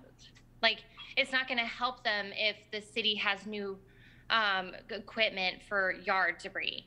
So let's just not there was something about like city parks, new equipment or something in there. So I think it's all important, but maybe also just more for the people. Just my thoughts. Thank you, Doctor. Thank you. Okay. One other thought this evening is, again, we may have a lot of information coming in this evening, and if we do on the same topic, please bring new items as you're talking, and that we don't reiterate the same testimony over and over this evening. So we'll go to Claudia, and who's next?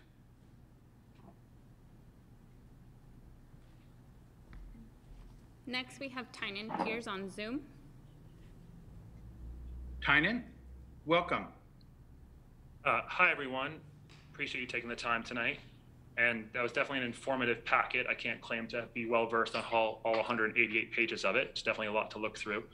And I do appreciate the survey. And Scott, I understand that you're asking people not to reiterate ideas. However, I just disagree with that. I think that the more people that have thoughts on a similar idea lets you know how many people agree on that same topic. So I will probably reiterate a few things that Dr. Pierce just mentioned. And that's fine. I understand your point of view, but I just think about that differently. And so overall, there was definitely some things in there I think are wonderful. I think there's some great ideas that you all are working hard towards. And it seems like, once again, there's a lot of people whose hearts are really in the right place with a lot of where you want to put this money. I do agree overall that there's potentially a way we could offer direct aid for those who need it and who are potentially having a harder time qualifying for state or national funding. That's a really important thing that the city could potentially allocate some of this money to do: direct rental aid, direct help for people who are experiencing income loss, those sorts of things, especially, with many factors that I'm sure many of you have experienced yourselves. And then additionally, the Stratus housing is awesome, and the navigation center is awesome, and the idea of the crisis management emergency health teams, I would love to see that a higher priority and more than just a contract for kind of looking into it, and more commitment to that. I mean, that's a pretty low ball number on there, like 15 to 30-ish thousand, I think it was, or right around there. Whereas the grant writer position is like 300,000 over 3 years, which, I mean, don't get me wrong, I think people should get paid living wages, but 100 grand a year for the grant writers, kind of, I personally see that you could reallocate some of those funds in a different way. I think that it's such an amazing opportunity to invest in the community. And I'm sure it's a daunting task to work through this amount of money when there's so many things that could be, the city is always going to need money, right? There's always going to be things that could be improved. There's always going to be things that could be better for people and businesses. And I do think that there are really important ways that this can continue to be focused on those that are most impacted by the lockdowns and the loss of income and the deaths, and really supporting those people the most. I don't want to disparage the idea that some of these things could still use funding. Of course they do, and they could, but maybe just a reorienting of some of these funds. And like I said, I'm sure it's complicated. I understand that, like, in order to get some access to some of these money, the city has to pony up money, and then other monies come in. And I'm sure it's a big, three-ring circus in a lot of ways for many of you to figure out what hoops you have to jump through to get access to any of this funding. So I think overall, I love a lot of the ideas. So thank you for your work on that. And thank you to the work of the budget committee members on that. And I know that you all are volunteer people, that you're not getting paid to do this. So I just keep it up, and just maybe continue to refocus on those that just need it most. And, I'm sure you're going to do the best you can, but especially if we can get more of the information out there to the people so they can respond more authentically for what they want. I think, like Mish said, less than 200 people out of a, 30,000+ people population's pretty low engagement. So thank you, Tannen. Your time is up. All right. Thank thanks. you. Yeah. Claudia, next.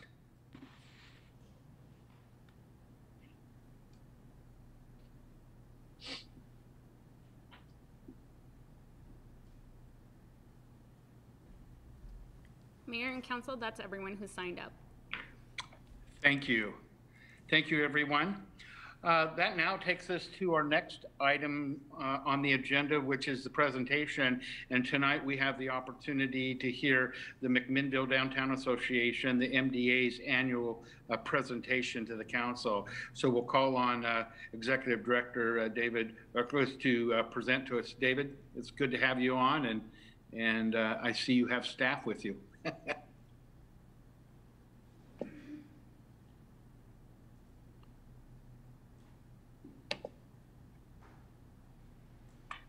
Okay, now I'm unmuted. All right, I'll get myself my big face in the middle. No, I'm here with Heather Miller, who is the president of McMinnville's. Yeah, I just hired her for you, saying it was staff, didn't I? Welcome and congratulations, Heather. The hours she puts in, she should be staff. So Heather's going to begin tonight making the presentation, and we have a slideshow to accompany it. And Heather, it's all yours. All right. Sorry about that. Can you guys see my screen? Yes. Awesome. Okay. I'm trying to get this to move so I can share it, present it. Okay. All right. Well, thank you, everyone, Mayor Hill and councilors, for the time to share tonight. We're going to kind of give a brief overview of the MDA and what we do downtown. Over the past couple of years, we've spent a lot of work reviewing our mission statement and also redefining kind of our values. So I'm going to go through those. This is some work that one of our committees did just to kind of help us to continue to reflect the work of the MDA and to better represent our priorities and help our board and committees to kind of continue to focus on the North Star. So our value statements, we came up with the words integrity, sustainable, communicative, welcoming, and friendly, and purposeful. And then came up with statements attached to each of those. Also want to introduce our MDA staff. So Executive Director Dave Reckless, and then Operations and Programs Coordinator Chloe Dreyer. You would most likely see Chloe at the farmers market, but she is really the person behind the scenes day in and day out at the MDA, making all the little things happen. So both of our staff work incredibly hard, and they accomplish really incredible things with often very limited resources. So shout out to both of them. We've also had both of them on board for almost for the second year in a row. So that's a really positive move for our organization as well. I also want to acknowledge our board of directors.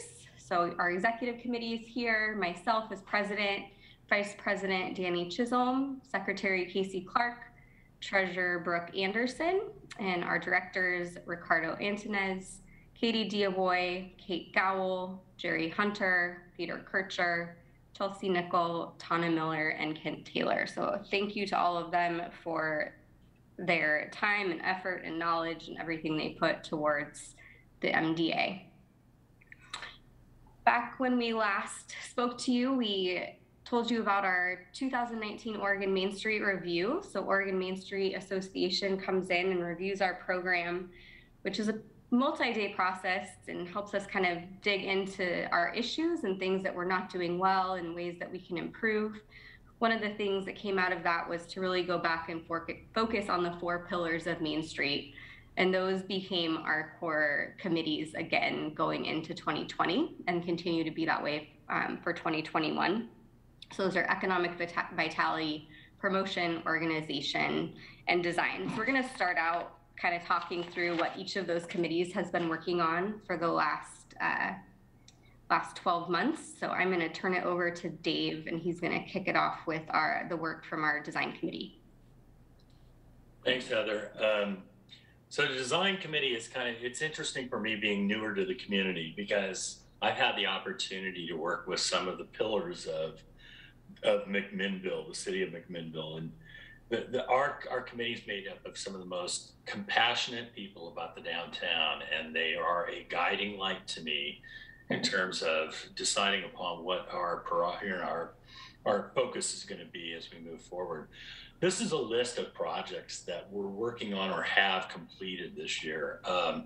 The first one there, passageway lighting, is talking about doing a lighting project that lights passageways from 3rd Street to our back city lots. And we have 4 buildings we're working on. In fact, we kick it off tomorrow with painting conduit, and so that it'll match building. The Historic Landmark Committee gave us approval. It was a great collaborative effort.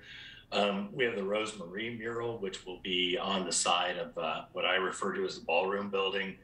That project will be completed in January. The artist has already done the collaborative work to be able to put this together, and we're very excited about it. We had some great community donations for that. The facade grant collaboration and assistance with MURAC. I mean, we had 18 projects downtown that were put into motion because of the ability of MURAC and the city of McMinnville to make funds available to property owners downtown, and a number of people took advantage of that. We got Ben Franklin with the art committee. They helped move him out and move him back in, but we managed to get his glasses repaired. He looks like Ben Franklin with the normal pair of glasses now.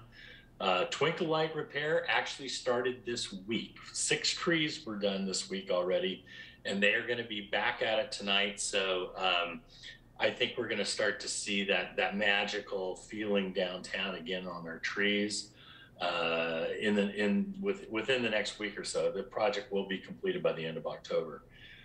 Kiosk lighting and message center was a collaborative effort with Visit McMinnville. We took one of our kiosks, turned it into a message center where you have a map of the downtown and in the city, and you also have the ability to share current events on the opposite side. The sidewalk art for Dine Out, again, another collaborative effort with Visit McMinnville. Just provides, makes people that visit, whether it be residents, visitors, whatever, it gives them something to look at and view and feel good about. And that's been another program that I think that was expanded this year and has gone over really well. And then the hanging basket replacement, we do that and have been doing that for a number of years. It's not an inexpensive program, but it certainly brings a lot of life to downtown. And I didn't look at them today, but I know there was a freeze last night. I'm hoping they're still surviving, but we'll be changing those out to the next season here coming up. So it's great. The design committee is a very active committee, and we get a lot of things done. Next slide is the promotions committee. Now, this is a committee that, we rely upon to help us promote things within the downtown. And that committee is now coming into its own, and it's really been assisted graphically as well as creatively in coming up with different promotions that we can execute. Right now, we're now executing the 12 weeks of Christmas. Last year, it had a huge impact at Christmas time, or the last 3 months of the year, for our downtown retailers, many who said their sales exceeded any other time that they'd been doing business. And of course, Dine Outside and the marketing effort behind that assisted again with outside help. We really were able to push that up. We were on Portland television a number of times. Just a great, collaborative effort. And the messaging behind that too was people within our community giving time and allowing us to formulate a message that really resonated with everyone. Go ahead, Heather. All right, so I'm going to switch over to our organization committee. This is one of those committees that probably does a lot of the footwork, but does it all kind of behind the scenes. So prior to being president, I was involved in this committee, and we spent a lot of time looking over the annual budget, reviewing our policies, looking at our yearly calendar, ensuring that our board members have all the information they need as they're coming onto the board to understand how our organization works and how to be most effective as a board member.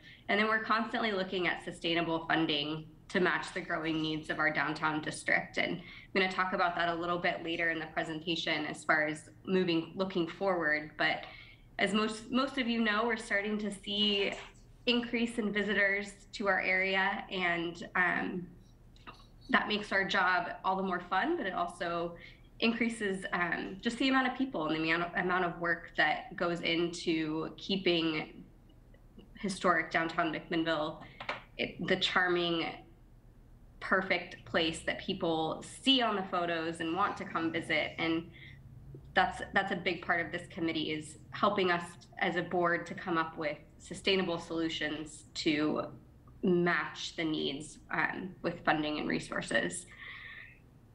And then our last committee is our Economic Vitality Committee. Over the past 2 years or so of COVID, this committee has, while they've been a little bit, I don't want to say inactive, because we've done a lot of things, just not in the way we normally would, to support our current businesses downtown and bring people downtown through our farmers market, through the UFO festival, through Dine Outside. But we've also seen, just in doing our general work, that regardless of a pandemic, we're not seeing a huge increase in our total percentage of vacancies. We've seen some movements of businesses, but we've also seen an incredible amount of reinvestment in downtown.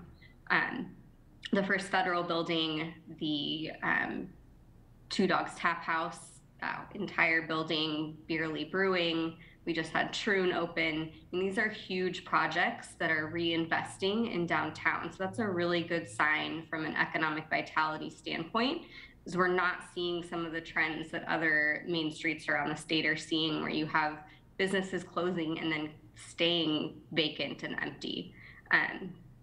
We still have a few trouble spots, although we have seen some activity in some of those, but overall, we're trending in the right direction for continuing to do the work we're doing is doing what we expect it to do. We're seeing new business, movement in business, and reinvestment in our downtown core.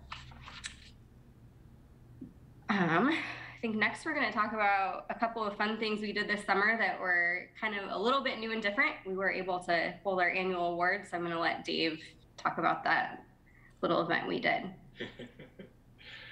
Yeah, that was really fun. I mean, we were very saddened by the fact that we weren't able to pull off our typical annual awards and banquet celebration, but we hope to get back to that early this next year. In the meantime, we still felt like we needed to recognize businesses here. You'll see your own Best COVID Pivot award went to McMinnville's Public Library for the way in which they turned mobile, and they did things that, you know, were creative and different. All these awards here, they all went to people that were voted by the community. This wasn't just the MDA board or the MDA membership. So all these people that received recognition, they were voted on by the community, which is great. Outstanding customer service with 3rd Street Books, the building improvement at Two Dogs, marketing and promotion from Pura Vida, who 7-day-a-week business in a very tough staffing environment. We went back and honored Rose Marie as Volunteer of the Year posthumously, because we all recognize that her contribution to downtown over the years has been nothing short of amazing. Partnership, we recognize both you guys, the City of McMinnville, and Visit McMinnville, because we have achieved a lot of things together now, and they keep making the downtown a better place. And then our Business of the Year is somebody we're very familiar with. It's Harvest Fresh, and you know, they're such an anchor to our downtown and such an important element, because they provide so much convenience and good product to all the people that are working or visiting downtown. The next thing is, this is kind of weird. I got approached by the executive director of the Downtown Association Astoria, and she said, how would you like to do a trade where we could give away a weekend in McMinnville and you can give away a weekend in Astoria, and it becomes a raffle type program. And I just thought this was really cool because it brought a lot of interest here. We had a lot of participation. It was a good fundraiser for us, And it's something like, it just woke us up to the fact that we could do this with a lot of people. We can reach out to Hood River and Bend and all these places.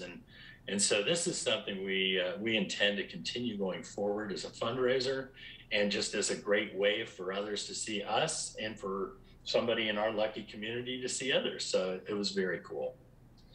The next thing that we have is our gift card sales. So far to date, since the first of the year, we've had nearly $30,000 in gift card sales. Now, recognize that the fourth quarter is where we blow up. We really ramp this thing up, and we really do a lot of business. And it is something that's so beneficial to our downtown businesses, most of which participate in this as members. And so this is something that drives dollars back into our downtown. And it's a program we've created. We offer to our membership. We do not charge for it. It is a cost factor for us, but we feel very strongly that it is well worth the investment to be able to offer mostly our local citizens the ability to purchase gift cards and bring people back down to the downtown. It's definitely a program that continues to grow and gets bigger and bigger each year. Heather? Right. Thanks, Dave. So we're going to talk about some of our kind of tried and true events now downtown. We'll kick it off with our farmers market. So this was, again, a huge success. This event essentially goes on for 6 months every week. It's an incredible undertaking, and it's just a real benefit for our local community. I'm going to highlight the most this year our Double Up Food Bucks program, which is facilitated in partnership with the Oregon's Farmers Market Fund. So this allows folks with SNAP and EBT dollars to get additional dollars. So when they come to the market, exchange their EBT funds for our tokens to use at local vendors, they get an additional $10. So we essentially match their first $10.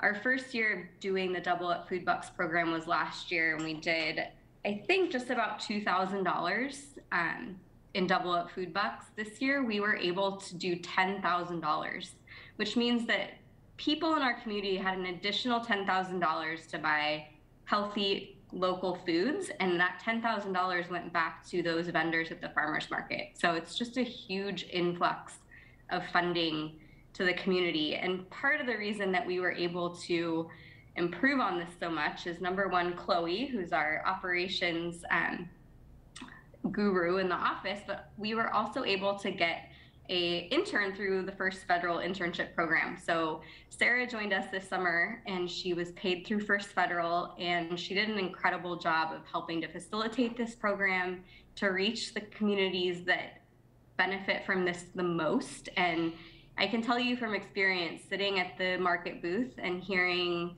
just the excitement and surprise when people get those extra $10 is incredible. It's just a really heartwarming thing. And then to know that they're spending those dollars on local products is even better. So that's been a huge success in addition to our normal successful McMinnville Thursday market. This year we had record-breaking vendors. We were able to continue with our expansion into the First Baptist Church parking lot. So that's another incredible partnership that we have that allows our booths to be further apart, create room for social distancing. We had 91% vendor retention over last year, and we also saw 40 new vendors. So we really had a terrific year as far as interest in our market. So the last little piece I'm going to share with you about the farmers market is kind of our favorite success story right now. So Danny and Jennifer started at the McMinnville Farmers Market a few years ago, making jam and their handmade jam pies. And this past year, they opened a brick and mortar just off of 3rd Street. So they're on Ford between 2nd and 3rd. And that's where they're doing all their production, and they have a great little retail shop. And now they are producing between 300 and 500 jars of jam a week. They're in 40 local wholesale locations, and they're in 3 farmers markets. So from a tiny little stand at the McMinnville Farmers Market, these two have both been able to quit their real jobs and do jam making full time, and opened a production and retail space in our downtown core. So we're pretty excited about them. If you haven't been in there, I highly encourage it. They have delicious baked goods and lots of fun local products in addition to their jams. All right, I'm gonna hand it back to Dave to talk about Dine Outside. Yeah, so Dine Outside, obviously, we went forward with it again for our second year. And it really, really took hold this year. We expanded it by an extra block to 5 blocks. We increased our participation amongst restaurants, tasting rooms, and so forth from 22 to 30.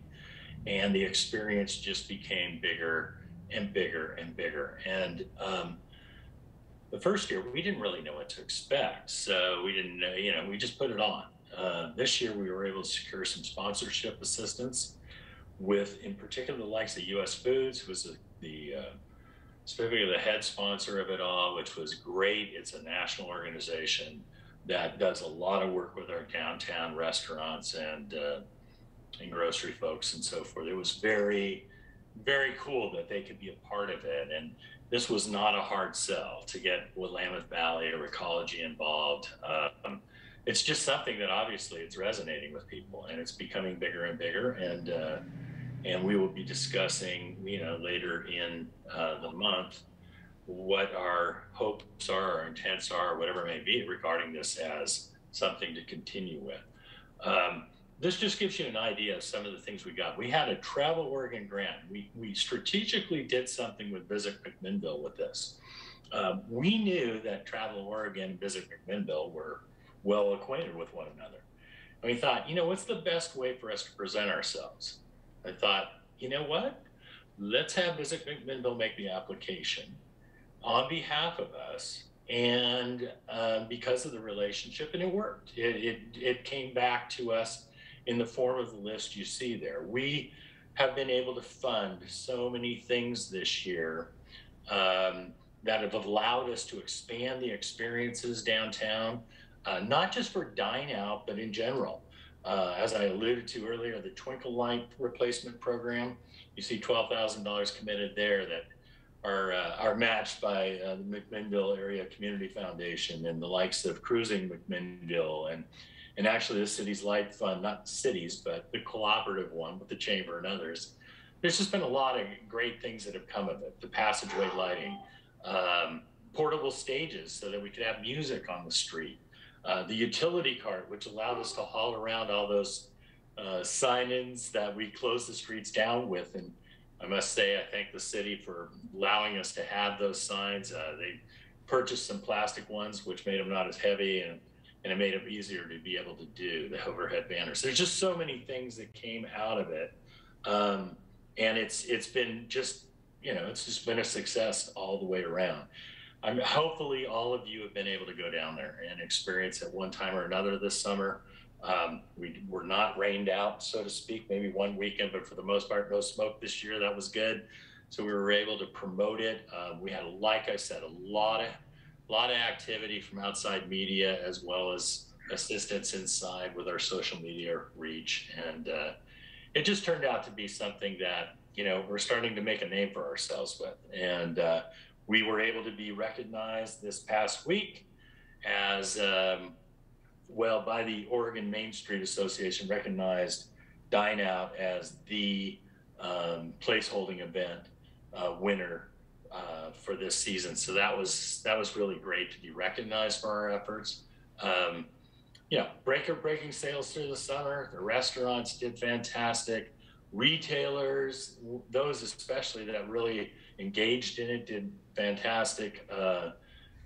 We even were able to work with Cruising McMinnville, which turned out to be a great event for them, and we would continue to do such. And the live music and so forth resonated with everyone. So it's just something that continues to be a big, big thing for us. And then, yes, that's me. I was going to do it, then I wasn't going to do it. And then when we set up the vendor area with booths and everything, I sat down on a chair and asked Tana Miller at Oregon Stationery. I said, okay, here it is. You want to paint my head? And she did it. Anyway, we had an abbreviated UFO festival, but it may have been as successful as many that we've ever had. I mean, the reports back from those that are downtown were fantastic. We were able to bring in great income from the vendor fair. The vendors were happy. Just everything in particular. It turned out to be something, maybe it wasn't a parade like it's been in the past, but we were able to pull it off. I think we did it in a safe manner. And it turned out to be something that I think everybody kind of needed a shot in the arm of and really loved to see happen again. So that was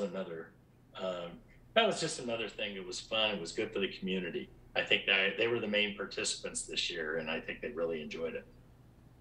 Heather? Yeah.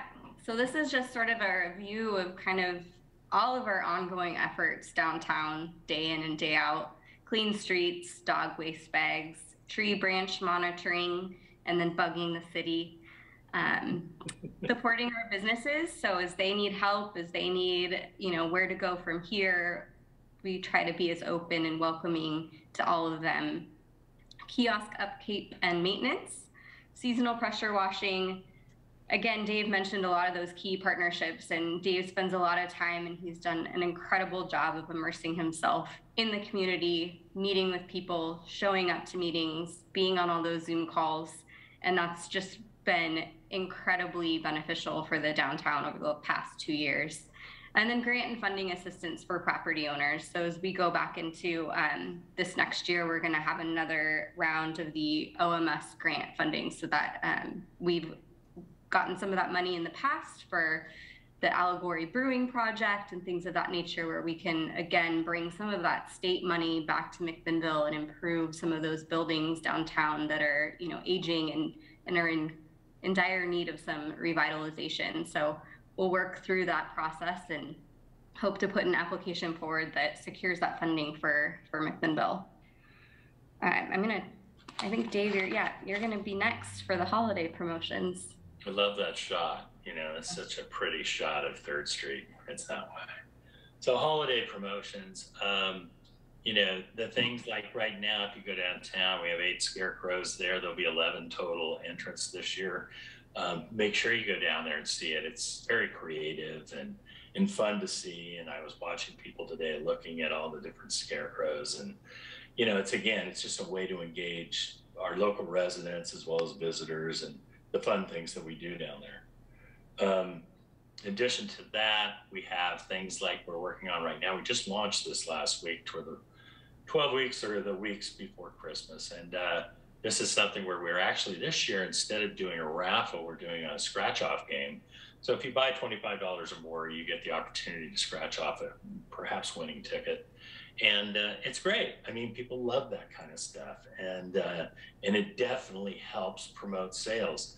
One of the things I failed to mention earlier is just that the dine out, in many ways, as I mentioned to Oregon Main Street, it reacquainted a lot of our local residents with the downtown. And that pushed itself over to our Christmas season. And I think there's a lot of people committed to our downtown here in McMinnville. And it certainly shows with the type of activity that took place this last Christmas and what we hope to have to be the same thing this holiday season. So it's we got a lot going on. There's always a lot going on. And we'll just keep pushing it forward. Heather? All right. So we're going to wrap up with our continued board priorities. So the end of this month, we will have a board retreat discussing our events, primarily talking about the streetscape and what that means going forward for our downtown businesses, continuing our communication with stakeholders, and then the continued conversation of our evaluation of income streams and our funding streams. So I think most of you are aware, but I'm going to go through that just briefly. Our 3 primary funding streams are the EID, our business membership, which incredibly, and this is a lot thanks to Dave and Chloe, has increased throughout the pandemic. So that's been a really positive thing. And then our events and sponsorships.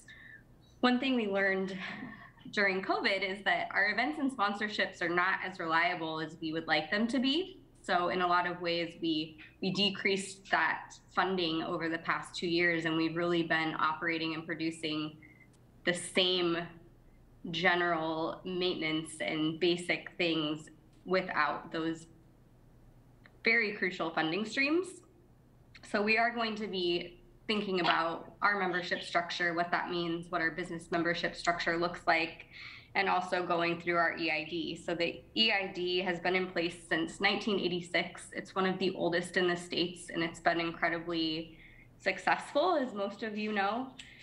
Over that time, it's only increased one, two, 3 times. So the EID doesn't increase like a normal taxation. It's a self-assessed fee, and it hasn't increased since 2007. So as everything else increases, that doesn't increase until we have a renewal and we propose an increase. So currently it's at 7.5 cents per square foot for our zone 1, which is kind of the core of downtown, and then 3.75 cents for the surrounding areas. So next year we are coming up on a renewal. That'll be 2022. Our last renewal was in 2019. So those will be things that we're going to be talking about as an organization, because we have to create a sustainable and stable funding stream to keep doing the work that we're doing. The work is not becoming less, and we have to make sure that we're not overcommitting to what we're capable of doing with the resources that we have. I did add in a bonus slide. Dave didn't know I did this, so he already talked about the creative placemaking for Dine Outside, but we also, with the Oregon Main Street Awards, won Best New Building for our first federal headquarters. And for me as board president, this is a really huge signal from a large business that didn't need to build downtown and chose to keep their headquarters in downtown McMinnville. And that's a good sign. A lot of times they could build anywhere. I mean, they didn't have to choose to build there, an entire city block where those fees are assessed, and they've just been a great partner, and they see the value in their employees being downtown and keeping that an active, vibrant mix of business for both our local community and visitors as well. So that was a good signal for us as a board and our leadership and moving forward. So we're just really proud of that project and excited to see what will happen in the future. So going back to Ben with his new glasses, we're open to any questions you all will have. Thank you, Heather and Dave. Let's open it up for questions for the MDA. And if we could take the slide down, then we'd be able to see everyone. Okay, so any questions or comments from the council? Go ahead, Zach. Thanks, Mr. Mayor. Thank you, Heather Miller and Dave Ruckles, for your time tonight. That was a fantastic whiz-bang shiny performance. I also wanted to thank you, just your organization, for being kind of the one that out of the pandemic and through the pandemic to really say yes to everything that they could, to do things, to get people to do things, and always keeping safety and health a priority in that. You managed to juggle a lot of balls and toe that line with aplomb. So we enjoyed going downtown, and we enjoyed participating in all those projects, and never felt at risk for doing it. So thank you. I think the two kind of main ones I have are questions would be, you know, what is the city either doing now and could do better to help, or what is the city not doing now that you would be the most helpful as you guys look to plan for your future? And then the second question would be, I guess, what's the main goal for the next year? And that may be, you touched on at the end there with sort of revenue generation and a look at the EID. But yeah, those are the kind of the two main questions I have about the organization. Heather, me, who? I'll let you start. Okay. So the first question there, Zach, I think that relative to the city, I'll say point blank, we have a great working relationship. I think you guys have been very kind to us to allow us to use the City Hall garage for storage of event materials and things. We've worked through a lot of different projects. We have good communication with all departments and all staff there. There's nothing I can say that is really, negative that way. I did mention to City Manager Towery that in our meeting a week or two ago, I said, the biggest challenge that we face right now is that, and you're going to see this, I think, when you get your third quarter reports from Visit McMinnville, is that our city is really surging during the summertime with visitors from outside. And with increased traffic comes increased maintenance need. I think that from my standpoint, we've been working to try to keep the downtown clean and tidy and so forth. There's nothing to me more important because it's so important that people that come here think of it almost as a Disneyland downtown. And so that's the thing to me that's important, is that we can always use assistance that way. And I don't want to lean on just city staff or city resources. I think, we're happy to navigate that on behalf of the city, but financial remuneration to help support that during the summertime I think would be a really important thing. Yeah, I would agree. And one of our board is passionate about that McMinnville is a tourist destination. There's no denying that, but we all live and work here, and we're all passionate about keeping the downtown community friendly as well. And part of that is that Monday morning it's clean, that families can, go for a walk downtown or do whatever they need to do. So it's that balance of that extra work coming in that is absolutely benefiting our businesses and the economic vitality, but we're also, we see the downtown as a living room for our community. And so it's important in that work is coming from them. We want to make sure it's not impeding with the charm of downtown that people move here and live here to enjoy. And then, go ahead. Going forward, I just think that, it's like building blocks, right? We're just kind of stacking one on top of another, exploring new ideas and concepts, and just trying to refine what we're doing. And if we come up with something that's really creative and beneficial, adding it to the repertoire. But we're also being careful not to add too much, because one thing is, you don't want to get too much on your plate and then you're not able to deliver. And that's something that I know our board is very cognizant of at the moment. Other comments? Yeah, thanks for answering those questions, and keep up the great work. Okay. Sal, go ahead. Thanks, Mr. Mayor. Dave, I just want to express my appreciation to you for coming in and doing a lot of different things to help solve problems downtown, more than, things that I think that are part of your core job description. It seems like sometimes you're chief cook and bottle washer, at least from hearing the reports from folks. So I just wanted to say I appreciate that. And Heather as well, your service to the community is so deeply appreciated. So I just wanted to say those two things. And I appreciate the report. I appreciate all the work from the MDA. The one question I had is that, I think before you came on, Dave, there were some, frustrations by some of the downtown business owners with regard to the assessment. And do you feel like you've been able to soothe some of those feathers in the time that you've been here? And can you just kind of give an update on that perception management? And that was brought to my attention when I was hired. And so the first thing I did was go around, and Heather actually had made up the list of significant people that may have been concerned about the MDA and its direction. And so the first thing I did was went out and saw those people. And that includes Oregon Mutual and First Federal and various property owners downtown. That's something that I think is very important. The EID is made up of property owners. Some of them are businesses, others, but many are just that, property owners. And So I've done a lot to try to get those people to understand what we're doing. We do a lot of outreach that way. And, you know, I use a communication platform where I send out, I call it the daily, because for the first 3 months on the job, I put it out daily, but I still publish it every several times a week. And it basically gives everybody an update on what's going on downtown. And if any of you are interested, just email Dave at downtownmcminnville.com and we'll get you on that list. And I'll tell you, you will be aware of everything going on down there all the time. And that'll really help you appreciate for what's going on, not just on an annual meeting, but all the time. It'll be great. Thanks, Dave. Yeah.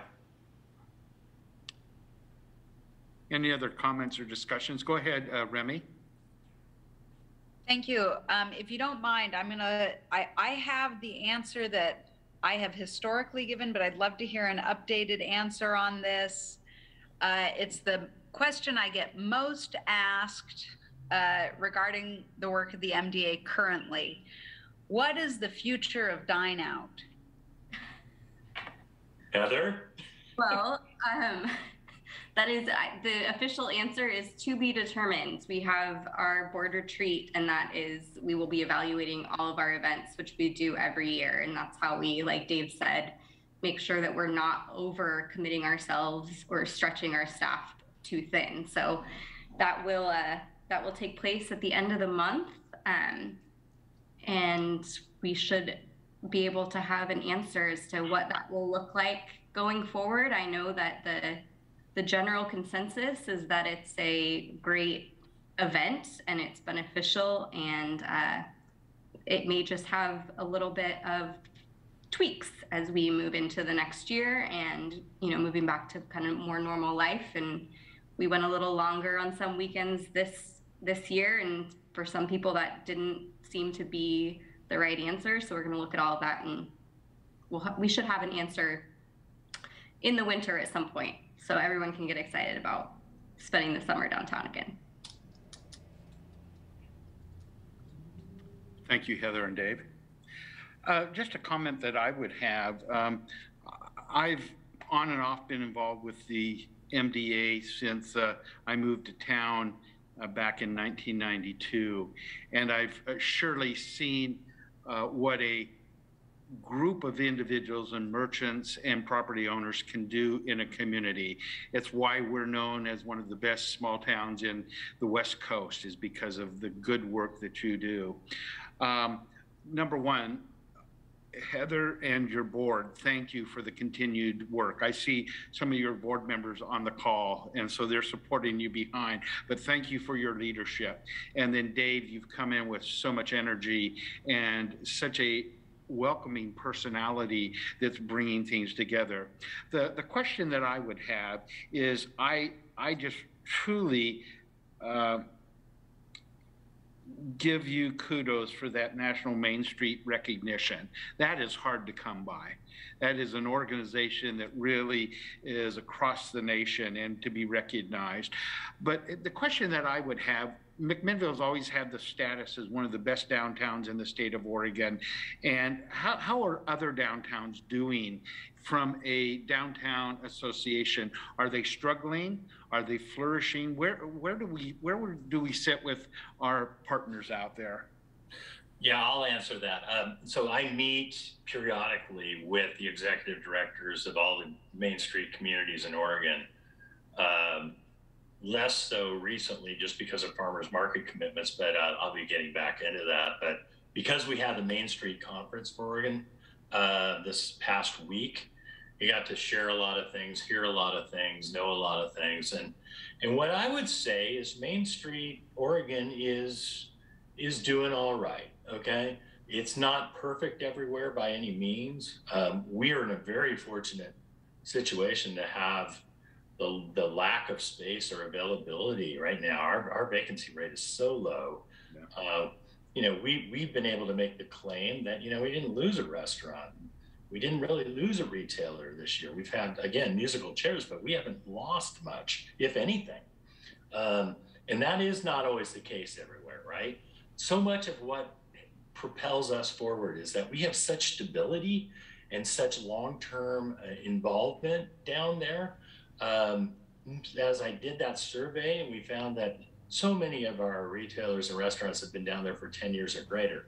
Their resilience and their smarts too, because they don't sit back on their heels. They get involved and they make, decisions they need to make to keep going forward. It has been incredible. I think, one of the things that has been very difficult right now, and I'm sure you're hearing about this, is staffing issues for both retail and restaurants. And that's something that I know collaboratively as a stable table we're trying to work on to try to create a program here within the community in conjunction with Chemeketa and Evergreen to try and get a program put together that will allow us to train locally people to be involved in these types of positions and jobs. It's more and more challenging, and I would say that's the biggest thing that's been impacting us lately. And I know that's the same throughout all of our downtowns. They all are feeling the same thing. So I'm going to give us an above average rate. I'm not going to give us the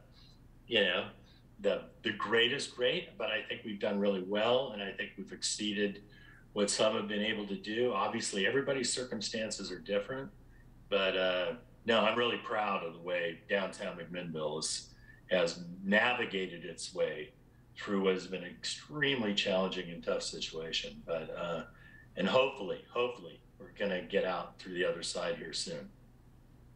Thank you, Dave. Well, again, Dave, Heather, and your board, thank you so very much for making the presentation. We enjoy this annual report because it gives us really facts and figures and a much cleaner picture of what we inherently feel is going on downtown, but you just have filled in all of the pictures and the puzzles for us. So thank you for those efforts.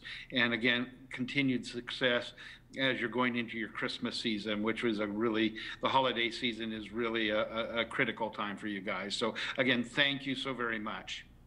Thank you, Mayor. Thank you, Council. Thank you, staff. You're a big part of this. So once again, thank you for what you do to support us. Yeah, it's all about the partnerships. Yeah. Well, thank you. Okay, our next item this evening is advice and informational items. And so we'll have reports from councilors on committee and board assignments. I'm going to start with Remy this evening. Thank you, Mr. Mayor. The DEI committee actually meets this week, so I'll look forward to a more robust report for you next week. And that's all I have. Thank you. Thank you, Remy. Let's go to Chris next.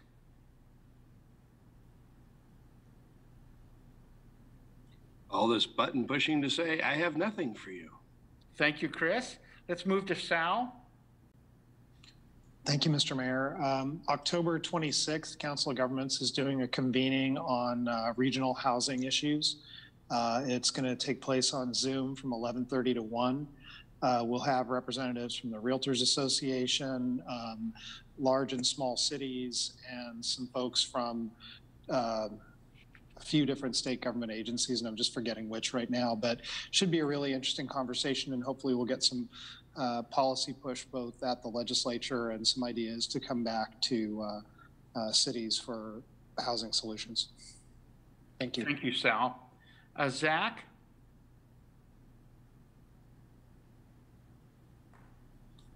Thank you. I'll be brief. Landscape Review Committee met out of sequence, but met nonetheless. They reviewed a landscape plan in the industrial park, gave go-ahead on that tree removal, as well as kind of heard from a follow-up to a previous application, some more information about a meeting on site, and then had, MacPac met last week, and the whole main focus of it was sort of talking about just kind of starting to get down to the nitty-gritty on formulating and forming our MacPac recommendation back to this group.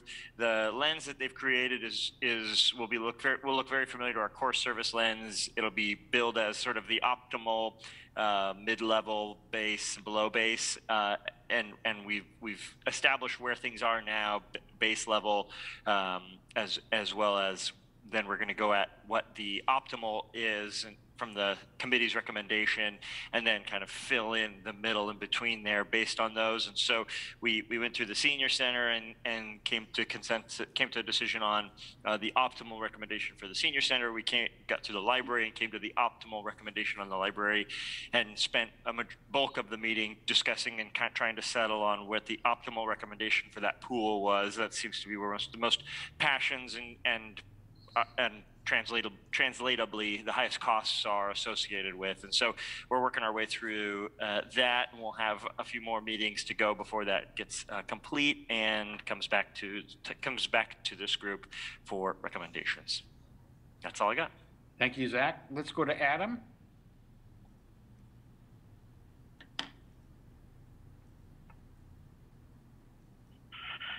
Yeah, so we had a YCOM meeting today, a little bit off schedule, but that's what worked for everybody. In that YCOM meeting, we learned that there was a few cell phone activations of the Pulse Point app. We're not aware if those citizens actually responded to deliver cardiac arrest help, but that was a positive, something that wouldn't have happened months ago before that app went live. So it's nice to see some traction with that app. We also had some discussion about kind of the ambulance service out in the West Valley and Grand Ronde taking that over, or the potential for them to take over that ASA out there, and that would affect our citizens and our service levels as far as they'd be responding from Grand Ronde versus the West Valley, and some of those 600 plus move ups we see a year with medic units. So definitely something to keep an eye on and keep in the back of your head as we move forward with what our medic situation is. Airport Commission, we haven't met yet. Also listened in on Amity Fire District Board meeting last night as part of my fire district consolidation. Just kind of homework and staying in tune with what other districts are doing. And Amity's board gave direction last night to explore kind of what their chief options are as their IGA with us expires if they were not to enter into a district scenario. So that's another moving part, and I believe we're all supposed to meet, all of us partners that are still at the table. Me being the representative for City Council, I'll be in those meetings next month to start to move that conversation forward on the district and tax rate and standards of coverage and stuff like that. So finally starting to see some stuff there in the district, but it's definitely not moving fast, and we'll see how it progresses, but I'll keep you guys updated. Thank you. Thank you, Adam. Kelly? Just a few items for YCAP. I wanted to mention to you that YCAP received funding from the Barber Foundation at the Oregon Community Foundation to help with the expansion into McMinnville. And YCAP is waiting 2 new state grants, which could also help with the planned expansion. So they're still seeking funding so they can do the remodeling and everything for the youth outreach building. The other thing I just wanted to mention was you don't normally think too much about YCAP and marketing, but it's important that other people know about the services they provide and how you can participate with it. So I just wanted to mention a few of those options. At the request of the Oregon Food Bank, they created a video for Safeway that will be shown to their employees as part of the Turkey Santa Bucks campaign. The video will help strengthen our partnerships and provide other meaningful thank yous to Safeway for funding the Harvest to Home and the new refrigerated truck. In addition, they're working on a Raise the Barn video that has client testimonials, which will also be put out so people can see all that YCAP is doing. There's additional efforts to secure host homes that have resulted in some inquiries. They are still looking for host homes for teenagers and people like that need temporary housing to work them into full-time housing. So if you have any interest, do contact YCAP. And finally, they've also updated their marketing information on the website and in flyers for the food bank, energy assistance, and youth outreach. Thank you, Kelly. I just have 2 reports this evening. We met last Thursday with MWAC on transportation, and we had quite a lengthy discussion on federal funding updates with all of the federal infrastructure investment packages. You know, Oregon's in line for about $1.2 billion plus or minus over the next 5 years to preserve and improve transportation systems. And so we had ODOT's financial Travis Shillman come in and share that you know, there are grant dollars that are going to be available over the next 5 years for transportation. And so we had a great discussion around that. We had discussions around the inventory of transportation needs, a lot dealing with strategic bike and pedestrian approaches. And then we had a presentation from ODOT to the ACT, just to let them know what was going on. And so it was a 2.5-hour meeting. So we had a lot of discussion, a lot of good things happening from that perspective. Last Wednesday, MURAC met, and we had maybe one of the, it was a very focused meeting, but we talked about the First Presbyterian Church's parking lot and being able to move forward, and maybe that would be the southwest corner right across from the city property that we're looking at possibly paving with MURAC dollars, which then could be used as parking when the church isn't using it and throughout the week. And so that was a good discussion, and that was positive from that perspective. Let's move over to department heads. Again, in your packets this evening, you have the crime response units August 2021 report to the council. And then we also have the McMinnville Economic Development Partnership report in your packet. So I'm going to start with Kylie first. Thank you, Mayor. I have nothing to report tonight. Thank you. Let's go with Jenny.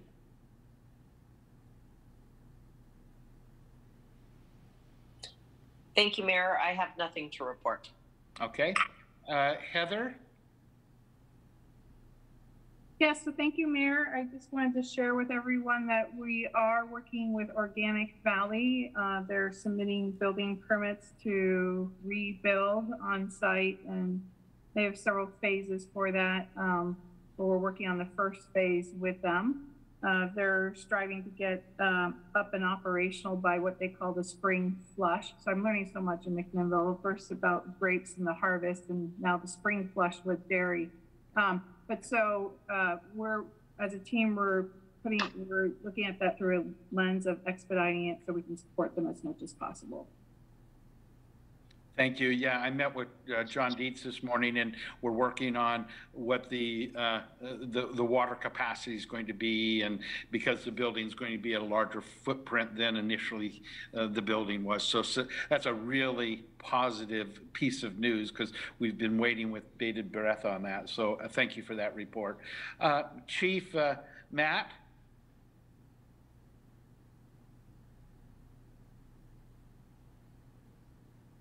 You're still on mute, it looks like.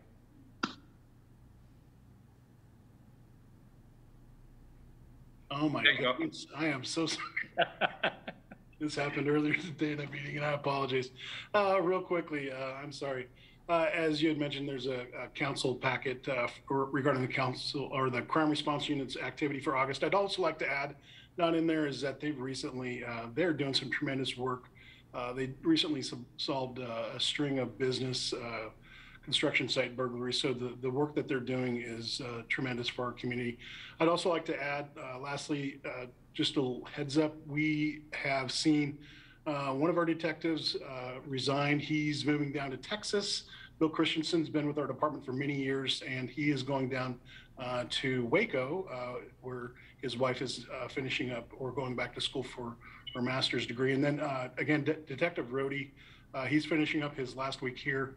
He is going to start farming again for the family farm. So I just wanted to recognize both them for their service many years here at the PD, but they will be missed. That's all I've got right now. Thank you. Thank you, Chief. Let's go to Jennifer. Good evening. So I do have one thing I wanted to share. There are applications out for budget committee members, and those will, the deadline was extended, but it will be closing on Friday, the 25th, so a week and a half-ish from now.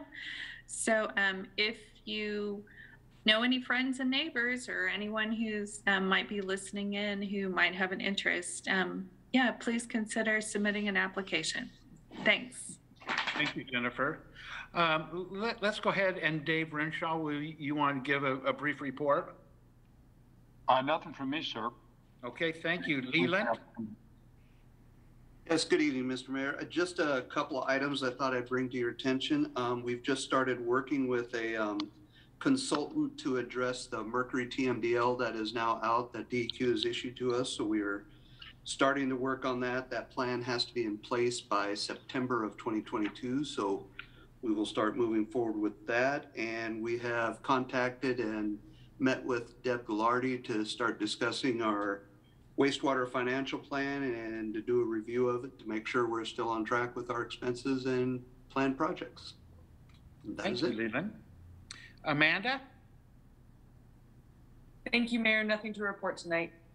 Okay, and I see that we have two individuals from the fire department, Amy and Debbie. Do either one of you just want to update us? Amy? Good evening, Mr. Mayor and Council. Just a brief update. We have wrapped up a hiring process this week for our entry-level firefighter paramedic, and we're happy to have 3 individuals going into the backgrounds for full-time positions and 1 going into the backgrounds for the day car peak activity unit. Thank you for that update. Welcoming to get that back up and at least to the levels that we have been at. So thank you. Let's go to Jeff. Jeff? Thank you, Mayor, members of the council. Just briefly, a couple of things sort of tagging on to Jennifer's announcement. We do have currently openings for the Airport Commission.